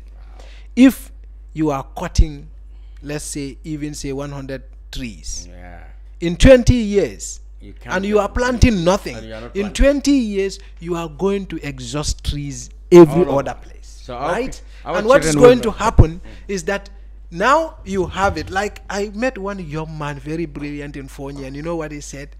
He told me, in fact, this is not even sustainable because they will finish it someday. Exactly. So if this is what you are priding to give employment to people, it's not a sustainable employment. It's going to finish. It's going to finish, and very soon. So what do we do, Omar, here, to stop the timber trade? It starts from the business to the government. Like I was in Fonyi and I interviewed this guy. I said, why are you suffering? He said, because of the timber business. I said, but don't you think Gambians are complicit? The Gambian businessmen, he said, no. This timber belongs to the Senegalese people in Casamas. So if they cut it down and Gambian people, they come and buy it, there's not enough. I said, no, but the law says nobody should fell a tree. So the person who fell that tree and that person who leaves Gambia to go and buy, they all committed the same crime. But it seems like most of the people don't understand. they think it's normal when Senegalese cut down the trees, Gambians can buy. The rebels, the separatists, whatever they call them. Yeah. But government, you put, like I said, you put the Senegalese forces in the Gambia just to seal that border. But you are allowing your ports to be used to export those things. Yeah. So there's no need. I think that's the irony. Yeah, it's better for you to even tell Macky Sall, take your people out of my country. I think what Senegalese can do, they don't need to intercept these things in the Gambia. You have there's a porous border, fine. There's a long border between Gambia and Senegal. Put your men there. Don't allow anything to come to the Gambia. Whatever you confiscate, you keep it in Senegal, because But that has been the problem. You forgot the problem with the armed conflict. I mean, the Senegalese forces cannot get into all the corners of the Casamance forest because of the presence there of the rebels. But at least so that's where the problem. If they can police this thing inside Casamance, they would have done it. They wouldn't have any need for the Gambia. You don't need to be all the way in Ziguinchor and other parts. Just around Beleng, the belt, right? But they were there trying to stop the trucks, and the truck went into the rebels and they got shot. Well, that is it. So, but it's not going to change anything, because you have a handful of, like a platoon in Biam. Those people can't stop. They can. There are routes they can use without coming through Biam. So they can come to the Gambia. I mean, you know, it's even in, a lot of money is Yamana, involved. You see, I tell people, and it's probably now a cliche because I say it all the time. If someone has bread, has a gun, and is fighting to have a bread, if you're going to take the gun, you better go with bread, right? Because that is how. Because that's what he wants. So these things. So if people, timber is big money business. These people, when they go into the bush, they spend $3,000 on 30 pieces of timber, right? 3,000 in average. That's what smugglers told us. Yeah. In average, that's 150,000. They get around $22,000 on this. Look at that. 20-foot container. 22,000. Yeah. Now, that's big money. The drivers get. And the amount of bribe they pay drivers, based on the amount they told us and the calculation, and that's corroborated by the state investigation. It's just about $1,000, 50,000. And that's paid in bribes. The amount of bribes they drop at the checkpoints to make sure it gets to the ports. To the ports. Right? So you have how much to spare? Let's say around. You still have a balance of. You still have $17,000 or maybe or $16,000 to spare, right? That is why even when you arrest them, because the environmental law, and that's another problem they saw and they neglect. The environmental law says you can pay $30,000 on a container. My God. So Dallas. they allow, yes, $30,000. They allow, so yeah, so they leave that law there for them. For themselves. So you know, you come, they confiscate your timber, you just walk around, your boss, 30,000, yeah, you pick your bag and you go. They return your timber to you and you export it. The timber Now, that is the seized thing is, shouldn't be returned. They return it. That's where the problem We is. have seen I mean, timber that they've returned to them. But the 30,000 fine or whatever, doesn't mean that the seized property should be returned. You know what is interesting? They have a CITES bill which is prescribing 150,000 on a container, 250,000 on a container, and a tougher sentences. Tougher sentences. 150,000 and tougher sentences. Since 2018. They have their new act in 2018, meaning they knew there is a problem of lesser sentence and lesser fine. So now that CITES bill, they put it under the carpet. I see. And they passed their act 2018. They leave the CITES bill there. What does that tell you? Wow. They knew what is happening. They knew the problem. They refuse to stop it. Now, if you go to them, they will say, you know, these people, you can timber movement, no one can stop this. I've gone to one guy who told me that. No one. Then let's give up on the country. If no one can stop it, corruption is there, people take money, no one can stop it, you know the Gambian. One person in fact told me, you are dealing with a Gambian, even you wouldn't finish this story. I said, okay, watch me. So so basically what you've discovered is that the timber trade is thriving because the Gambian authorities are condoning and perpetuating and helping, abating its trade. That's precisely the point. And one day or so, we will get into friction with Senegal over this, if Macky Sall's pronouncements are anything to go by. Absolutely, because you will not get into friction necessarily with Senegal alone. in your own country. Yeah. Because what people are seeing, the timber traders, the dealers, they are not based in the bush. They are in the Gambia. They are not the one with a roof that has all holes of a bullet on it. No, it's someone else. Good. And so that someone else, those two have the capacity to take up arms and defend himself if the state fails to defend them. Someone who has nothing to do with it. Someone who has nothing to do with it. Imagine an old man. So the rain comes today. The alcalde of Kappa cannot spend the night in his room, in his house. I cannot. 15,000 other people. Yeah. His solar panel on his roof Yeah. Innocent has man. been bastardized by a gun. So now, what do you think, finally, what do you think from talking to these people in Fonyi? Because the fear of insecurity still remains. I mean, there are people who are still reluctant to go back to their houses. Because what rebels do, you know, that is coming from the Senegal Casamas experience. Yeah. The rebels, they put landmines. That's what they do. Yeah. When they know these guys are coming and there's going to be a problem or there's going to be an attack anytime soon, they plant landmines. And those landmines, they affect villages, the communities. So if you go to some of those communities, you may think, oh, of course, we need to be careful with the rebellion too, because along the border in the Gambia, families are divided. So there are loyalties. So even in the long term, but we just need to be careful with some of these even things. in the long term, you don't expect these families to go back to settle normally now. Well, they can go back to settle, like I was in Baleng, but I don't think they'll be able to go to the farms this time. The farms cannot do it. No, because they can't till the farm. There are, like Mustapha said, there are landmines. And hundreds of meters away, there are Senegalese forces there. These people don't want this rebellion, our people in Gambia, but they have no choice. So it's just like trying to manage with the rebels, the separatists. But because if you said no to them, they will come after you. I know a guy who lost so much cattle. They fled during the gun battle. They got into Senegal. Yes. So now even to go and pick those cashew nuts, they can't do it because you don't know what is going to happen in the next 5 minutes or so. There are landmines all over. So people are suffering. The government is sitting down. You talk to them. I think they should get these people out of the country. The economics should just move out of Gambia and tell Senegalese to have their business. We have nothing to do with this, and they stop Gambian businessmen, from timber dealers from getting to Senegal. Yeah. And they should set an example. That like the 30,000. What is 30,000 in Gambia? Absolutely. Yeah, nothing. Because you are endangering the lives of thousands of people. Imagine 10,000 people displaced in just one region. People's education disrupted, farming disrupted. Schools. So school. I know of a school called Jannah. It's still locked. It's still shut down. So what is going to be what does the future hold for those people if the situation continues like this? And because of that, the national examinations have to be postponed. Yeah, and I'm telling you, some people send their kids to skill centers because they feel that they can't get education. He told me mentally, psychologically, it's not good for our kids. So we can't keep them in these border villages. So, Let's send them here. So Mustapha, do you believe that the problem has to do, as most Fonyinkas believe, with the presence of economic Senegal contingent in the area? You see, me, I'm a bit cautious about the security situation. I'm not a security expert. I'm interested in accountability issues, so I speak on corruption issues.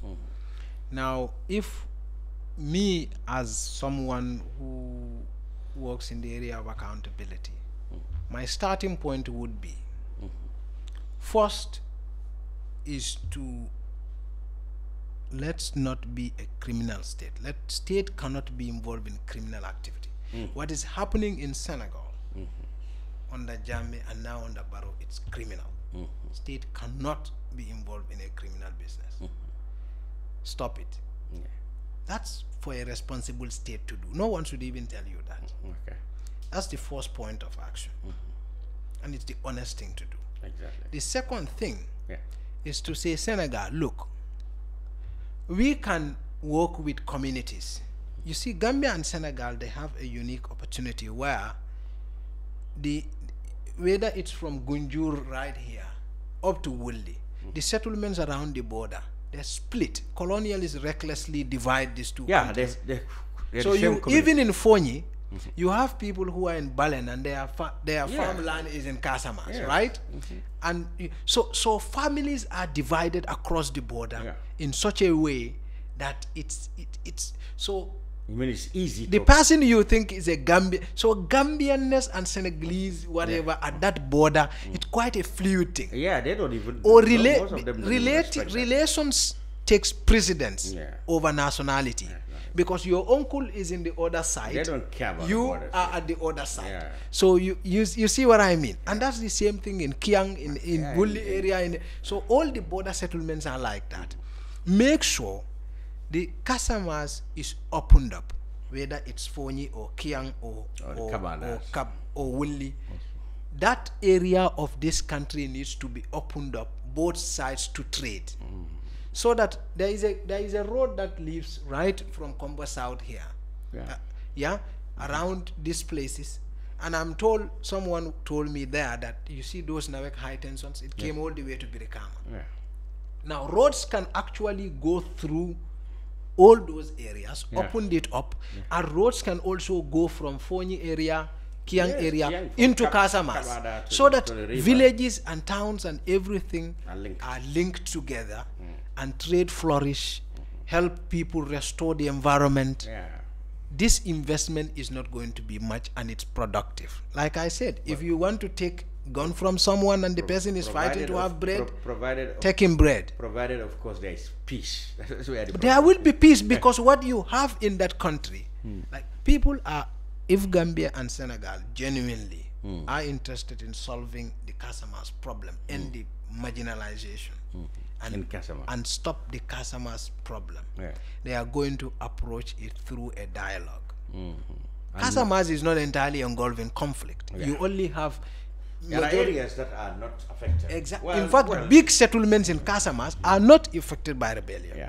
Big settlements, in whether it's Binjona or it's it is where the resources. Yes, exactly. Now, if you want to open up that area, any of the area, because it's not just Fonyi that is affected by the timber. In fact, now the landing sites now even have all Yamanar, Sare Umar, all those, like it's all over the place. In fact, it's more it's there more than here now, right?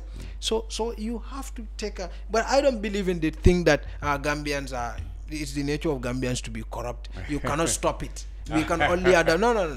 All right, gentlemen, we go to the final part. Of course, we discussed about the kind of legislature, of course, we expected within the next 5 years, given the nature of the elected, the group of people elected and the leadership. Talk about Fabakary Tombong Jatta, how potentially toxic his regime could be at the head of parliament because of the history he has between the various groups in the assembly. Now, we are moving on to give our projections to the cabinet, and I want you gentlemen to help me here. Okay, first of all, the cabinet will be in place. We hope officially, of course, no later than Saturday, and when we come back, it will be 30th April. So we think that on or before the 30th April, the cabinet will be appointed. So there have been a lot of speculations. Some of them have since been squashed. Nobody knows what kind of cabinet president is coming with, but he said that most of his cabinet positions will go to members of his party and the coalition partners that fought the December elections with him. He said there could be technocrats, yes, he said, but to him he said loyalty in politics is very important, and that's why he is going to give the majority of the jobs to his people in the party and the Grand Coalition. So let's go ahead. First, Vice President Dr. Aissatou Toure, feminist, vocal feminist before he comes to politics. Her critic said, well, not much has been heard from her, or in terms of pragmatism. Some said it's not, in fact, a very good inspiration when it comes to politics and public speaking, etc., etc. What kind of score do you give to her in potentially her chances of remaining in cabinet? 60%? I think 60%. stay? You can expect anything from Barrow. So, like you said, I don't think he has a. He's no more a political heavyweight. When you look at Barrow's cabinet now, I think the most important person there is Hamad Ba. At least he has. We'll come to that. Why did it? Because she and Hamad are still the. They are the longest serving original members of the coalition 2016. So. Well, I will say 50-50 then. I said Toure. 50-50. Yeah, even if they're gonna maintain her, I think they might be, reassigned some. Not the vice president. I don't think so. Mustafa, Vice President Toure, staying or going out? I wouldn't know. Well, because the problem is I don't know what Barrow is thinking. Yeah, but Jimmy, I don't know what his. You see, it's difficult to speculate if you don't know the yardstick. Like no, but I mean, like what does Barrow? What is Barrow's measurement? You mean? That's not benchmark. What is benchmark Barrow's standard? Yeah, but knowing what you know of him and his style now. For all you know, Samson Insar can be the next vice president. Dr. Toure, you will give her stay 50% or 60%. Who? Dr. Toure. You think she will stay or go To out? retain her position. Just an opinion. I don't know. I don't think she would be fired. Maybe Barrow likes stability. Really? Yeah, he likes stability, whether that stability is harming him or not. But he just likes the. And I'm not even sure whether. Are you sure the cabinet will be announced this week? Well, they said the 30th. That's what the government spokesman and others said. Well, because you see, the local government election is coming. But he can't wait for that. He can't wait for that. He can't wait for that? I don't think he can. Because the government, the country needs to be serious and get to But work. the country is already serious. I'm not saying that the country is The ministers are ministers. Okay. They are not any less but ministers. they are the ones who really help run all these institutions that we are talking Yeah, about. but the ministers, the current ministers, they are in place. But the president himself told us that's for the temporary basis. well, it doesn't matter. As far as we are concerned, I mean, the Minister of Environment, the Minister of Petroleum, the Minister of Works, the Minister, in place. they are the ministers. Okay, legitimate. But he made us believe that they are going to go. And very soon. I mean, according to the government spokesperson, by the 30th, we should have a new cabinet. That's what we've been told already. And that's official. So, you don't know what For me, as far as I'm concerned, except you pose Barrow an existential threat, you will stay. Are you saying you're not going anywhere? No, but I think he's going to reward some certain individuals. Let's talk to Hamad. Let's talk about Hamad Ba. You mentioned Hamad and Aissatou are original members of the coalition 2026, and Hamad we saw was very influential, and was in fact very important to Barrow's politics. You think he will go or stay? There have been issues, of course. In the way the tourism sector was managed, even though he himself came out with some laudable initiatives and successes, but there have been issues. But his importance politically to Barrow, do you think he will stay or go? As the Mandinkas will say, Asayama Solila Baringula. Solila Baringula. It's a sacred cow. You mean it's a sacred cow? It's a sacred cow, right? Oh. Because with the 4 MPs at the National Assembly, certainly Barrow will need these people if you want to push any other thing. Yeah. So I think, people were worried about him initially. But this parliamentary election kind of make him... But he lost one there, he lost his seat. In Sabak Sanjal. Yeah, but that's at least, but 5. But he still has 4. He's more relevant. Okay. At least he has 4. Yes, that's more than even existing APRC yeah, and even GDC. Yeah. So Barrow might want to reward APRC guys because, like he said, coalition partners. These are his new coalition partners. Yeah.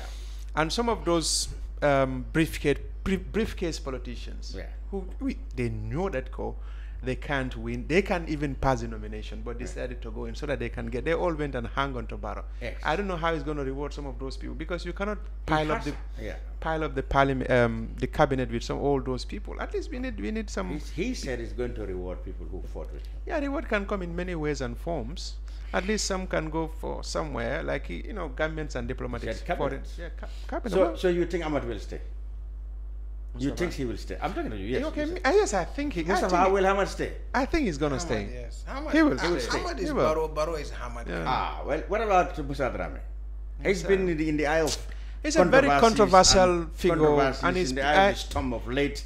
What has been his controversy? It's been controversial. It's one of the most controversial from nomination. Everybody at doing everything that Barrow wants. Well, That's everything controversy. Political material wise. It's politicians look for people like him, but again, you don't want to be, You mean Hamad, and like Hamad Bai is very close to the president, and you think the president will? What I'm thinking now is like Barrow is going to look for people. It's not about someone who will go and sit on the radio and start shouting and misleading people. Okay. You have no political capital. He's not going to maintain you. Come on. Why do you have to maintain someone who cannot bring 10 people? You want to get someone who can bring people, the likes of Hamad Ba. At least he can fight for you, can help you, can back you at the National Assembly. I see. Others are doing more sacrifice. Like Musa he's a very controversial minister. So let's see what's going to happen. You think he will stay? Well, I suppose. Who is that? I don't know. Musarra. I think we will keep him. He will stay. He's a- Mamurinjai, finance. Not very much the darling of Many people. critics of the government and all the kind of things. But like Mustapha said, he managed his way quite impressively. He talked less, and he seemed to be the let's say the Mr. Fixer as far as budget and things are concerned for Mr. Barrow. Do you think he will go? Well, I think there's already kind of should I say, a little bit tension among the ministers, because if you remember during the presidential campaign, a particular minister was saying they are the only ones who are talking. Yeah, and there are others who do not want to take responsibility. Ministers So should be politicians. So what are you doing? What are you putting on the table? So that's the question you ask. So if you are there, you are minister, I'm minister, and I'm doing more than you. I think that's going to also. That's basically standing on political platforms. Some people are better than each other for that. Hamad Bai is very good at that, but Mambure could be good in fixing the books and getting these things set for the president. So he may be equally important to the president in that aspect. Well, yeah. You think he will stay? Hopefully. Mustafa? I think he's gonna. Yeah. You think Mambure will stay? Well, not so by Barrow standards. He did anything wrong. Everything is Barrow standard. Well, it's Barrow who is choosing. Information. Ibrahim Silla. I mean, he's got himself enmeshed in a lot of politicking for Barrow and NPP in the West Coast. Although I don't know how much of that's left after the National Assembly election. But I think but he's been very much now in the heart of the NPP politics, and very, even in the government, he seemed to be the man doing all the talkings and doing all the right things and the right imaging for the presidency and for the government. You think he will stay? Well, with Barrow, he can do anything. He doesn't care who you are. I think Silla will stay. Silla will stay because what is happening now, Barrow got new friends, and for him those are more relevant to him than some of these people within. That is the APRC, Fabakari and others. Come on, yeah. Of course. Because look, the local government election is coming, and there are key. So you mean Barrow's focus? Well, like he himself said, of course, he said loyalty is very important. So he wants to have his focus is thinking of election, even in appointments, thinking of course, what political gains. Political gains. That is the starting point. So maybe he wants to get KMC, he wants to get West Coast region, he wants to get, and for him to get that, he needs the support of some of those people, Imagine if Bakari Baji was not in the race, Rambo would have won the election. Or if Rambo was not, because either way, or if these people, if two of them, one one of them, Tani would not have been there as the mayor of KMC. So, West Coast the same thing, from Block to other places and within, and at least no matter how bad the situation is, they also have some following. You can't take that from them. Many we are not expecting them to win in Greater Banjul area, but look at least they got two in Serekunda. What about they lost in phone? By Lamin Job will stay or not? He's been a man. I don't believe too much in infrastructure development. He said that's more important than anything else. And By Lamin has been busy. Which, by the way, is what is collapsing the economy now. That's collapsing the economy. How instrumental has he been useful in terms of Barrow's rating of him? You think he'll stay? He told me he knew By Lamin from reputation what he has done at Gum Walks. He was very impressed when he last spoke about By Lamin. You think he'll stay? Well, But you know, you have Barrow standard and well, like he said, he rewards people. Maybe he might stay. You know, I think he's supposed to. He should think about inclusive government.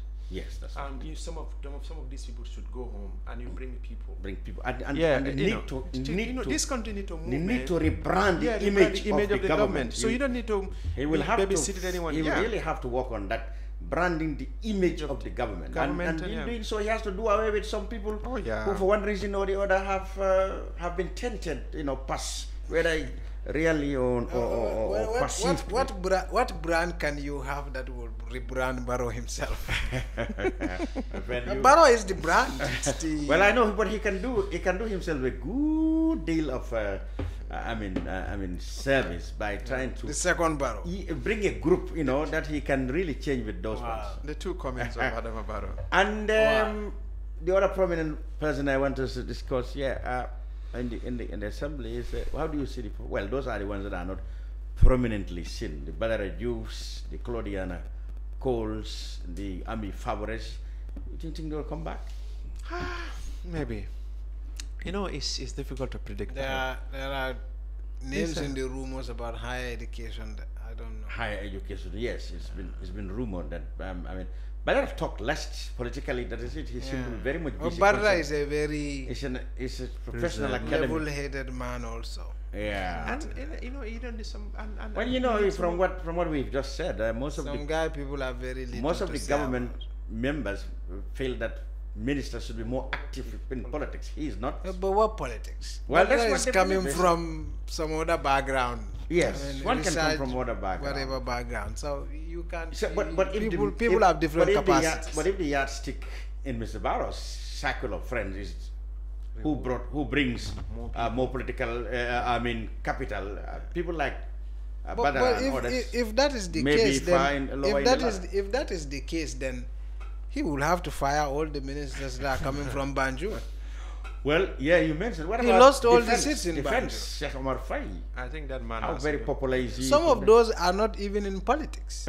Well, yes, they are. Yes, but then Yeah. you So think he will someone stay? like Ibrahim is coming from a political background. Yes, he's a political animal. Yeah. He But- was in politics. Yes, he's always Almost since he left Still journalism. Yes. Yeah. Fine, So you there think? are those who are. Minister of Defense? Fine. Well, I don't think so. Maybe he might want to, reward, these. Well, There are a lot of issues. Of, issues there. defense So I and think he security. might want to maintain some of them. Or might he go for somebody more or probably more strategic or correct and in terms Mistakes. of the reforms that Well, are maybe- much expected and delayed too He much. can bring anybody. Mm. He can get rid of anybody. I think defense and security is where Barrow would have a radical shift. You may change that radically. You think? I think so. That- I that- think that- Barrow is going to appeal. That's where he's going to have more APRC thinking. Oh, you think he's going to lean on APRC for that? I think so. That might be as controversial as the speaker choice. The choice of But speaker. that's Barrow's MO. That's how he operates. That brings me to Sonko, the interior minister. Everyone was surprised when he was called back to interior minister. You think he will stay? Sonko has been a loyal servant there. He's been loyal. Yes. Not I think publicly. he was Sonko is the kind of a person Barrow Likes. needs to I keep the see. system. Somebody who will say yes, and that, and no other things. But That's what he yes, is. yes, I doesn't He does move any not- country. He does not go to. Yeah, It doesn't- Barrow is not about moving the country. It's about keeping the status quo. And this country, no one cares about moving the country. Otherwise we would have had a disruption. Absolutely. Because the system as it is not fit for purpose. We would have had it collapse and build a new one. Environment, we talk about all the issues in the environment sector, the forestry and this. Diba, you think Diba will stay? Well, You don't see much of him politically, though, on political platforms. He is Well, he NCP. He's NCP, yes. he's the And one NCP holding- has Oh, only NCP two people, still- Majanko and him. Majanko, But Majanko so far, Majanko have not been given. He is the leader of NCP. his style Yeah, of but politics this is time different around, he's from. not been nominated. I don't know, something's been kept for him. Could he be minister? Nominated like what? He's not been nominated into parliament. Who? No. Majanko, that was He his- may be going to foreign service and become a Oh, diplomat. It can never get worse. well, Oh, really? Or he could have been the minister. Yeah, Brussels maybe. And he goes and... So NCP, that factor is important. Lamin represents NCP. They are still members of the coalition. Do you think Lamin Diba will stay? Maybe, or they might maybe I move him think so. somewhere. I think he will stay. He will He stay. will stay because Lamin's way of politics is different from these other people. I like see. I like think he will is stay. he doesn't stand at the podium No, he doesn't. and That's start right. shouting. No, he And doesn't. you have to. He's very people- cautious. Yeah, and his strategy of getting people.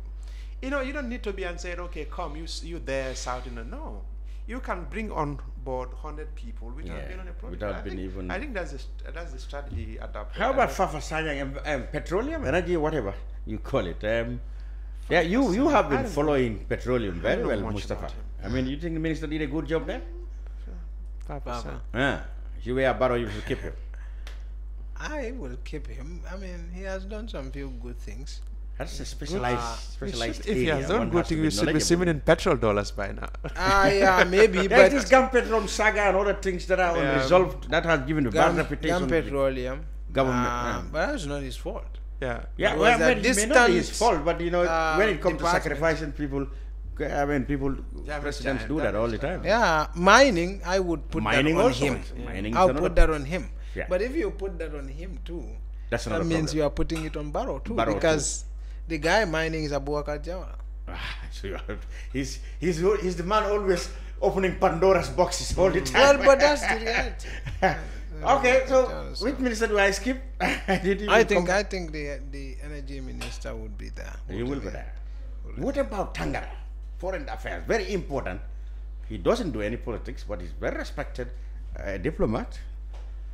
What do you like think? Barrow likes Tangara there. He likes him there. Is it- So Tangara will stay. He's a consummate diplomat. Oh, it's a consumer diplomat. Who says that? I haven't had much Barrow complaint. says that. No, Barrow did not say that. No, I mean Tangara. I'm just saying. Tangara he could did not want stay. it. I mean, he seemed to be doing very well, respected in ECOWAS and African Union and other things. I don't know.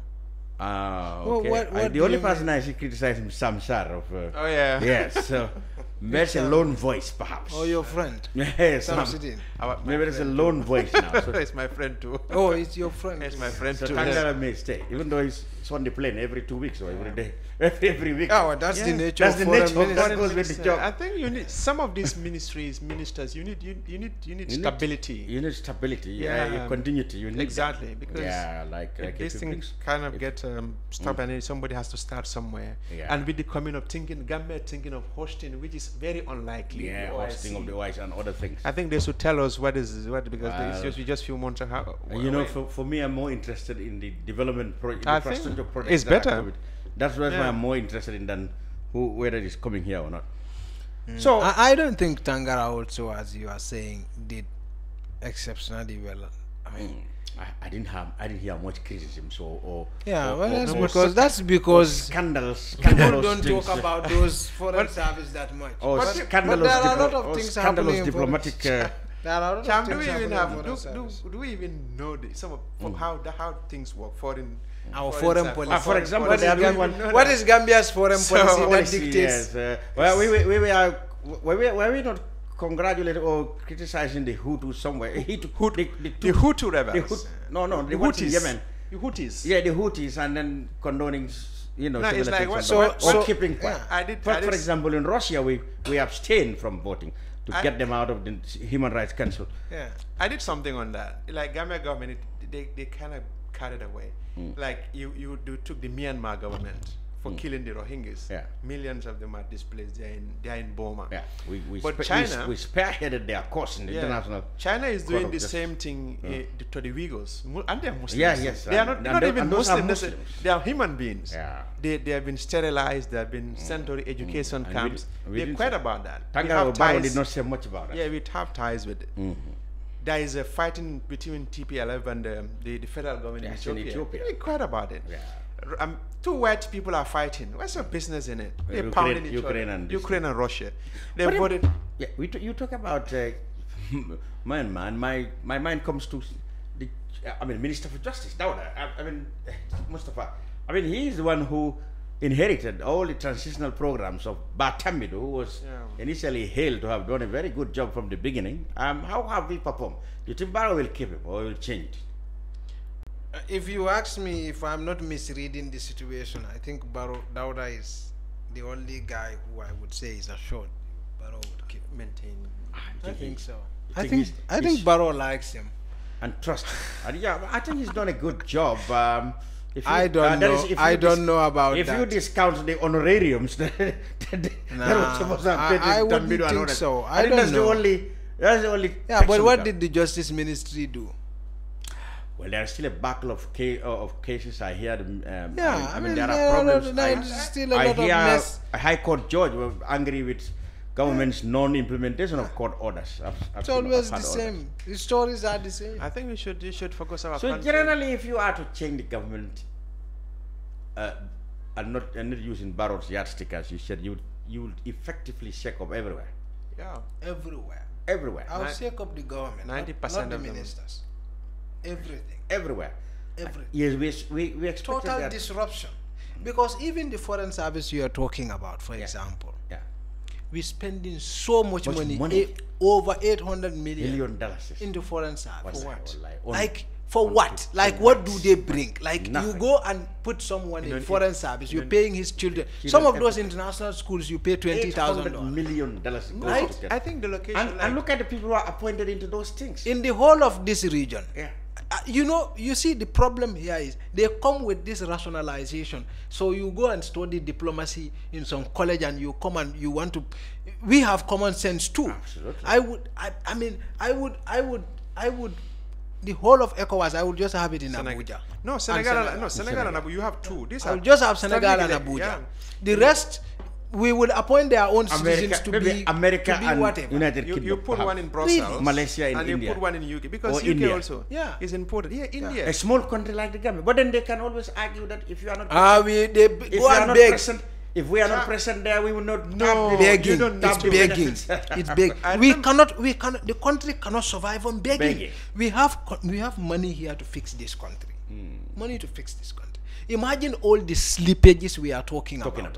Even non-proper use of even internet. If, for example, if you go and do an assessment at our ministries alone, maybe how much water we are buying that we're not supposed to buy, fuel we are spending on that is not necessary, internet costs that may not be necessary, all the cost we do at the operational level at the ministries alone and the departments, if you cut it, that alone is in millions.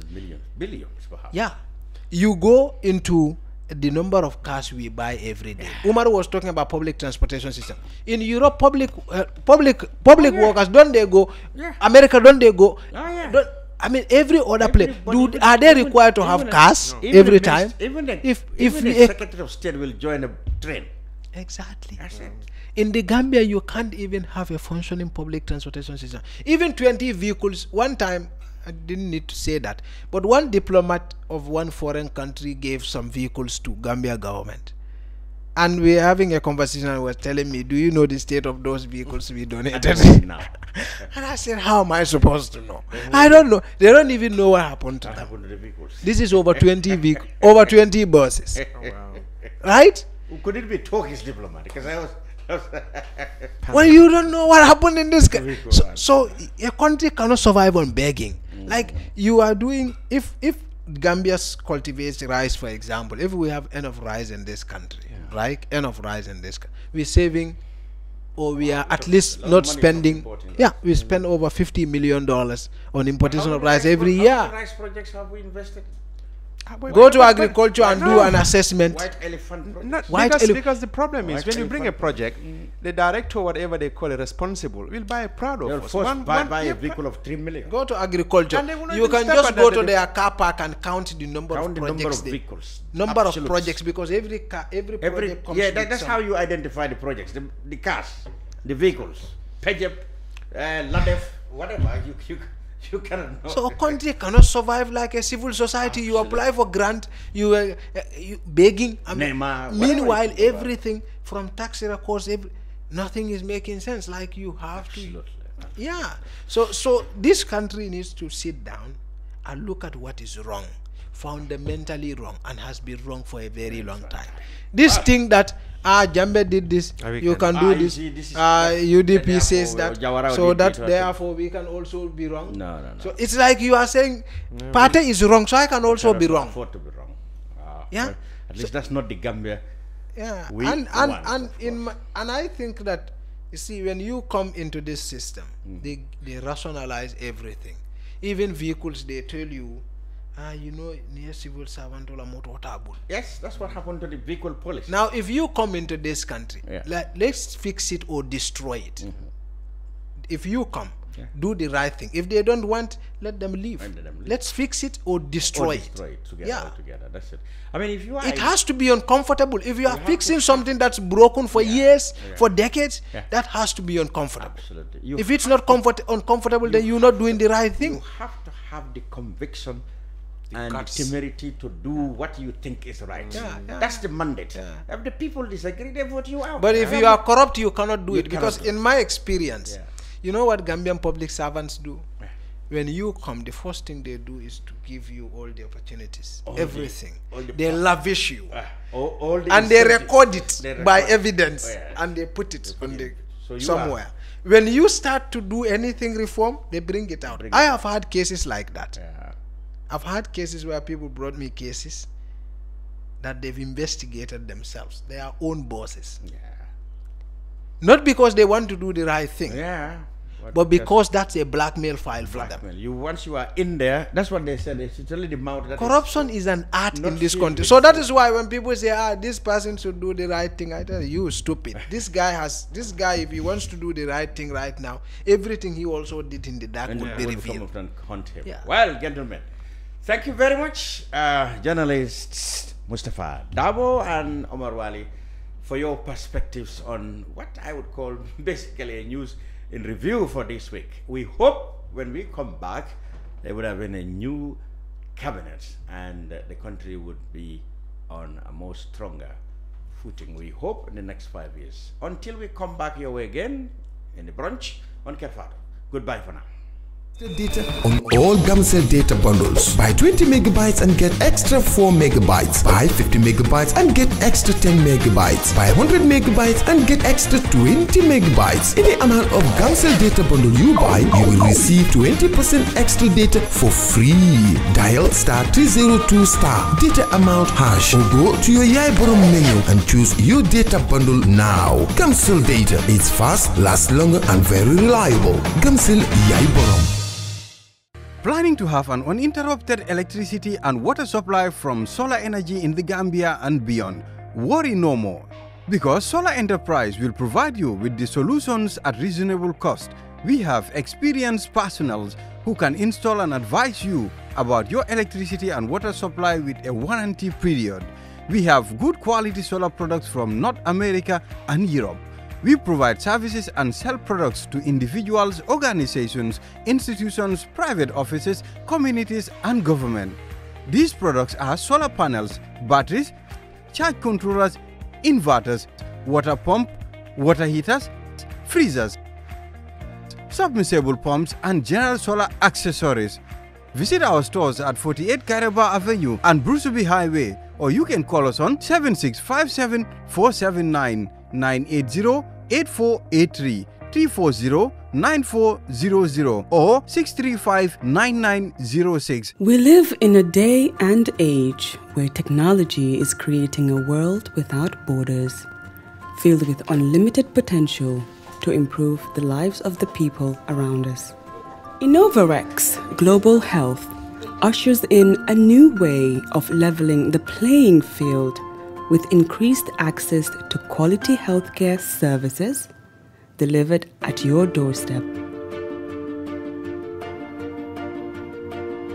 Our qualified professionals are equipped with state-of-the-art point-of-care testing technology to conduct tests such as kidney function, liver function, electrolyte tests, body composition, hemoglobin, A1C, and many more services with the highest efficiency in delivering results. The addition to our flagship, Wellness on Wheels, more fondly known as WOW Delivery Service, brings the entire clinical experience full circle. IGH has remained committed to creating the future of healthcare delivery. Gone are the days of sending loved ones outside the country for basic medical services. Innovarex Global Health offers a new peace of mind and takes pride in delivering the quality of care we all deserve.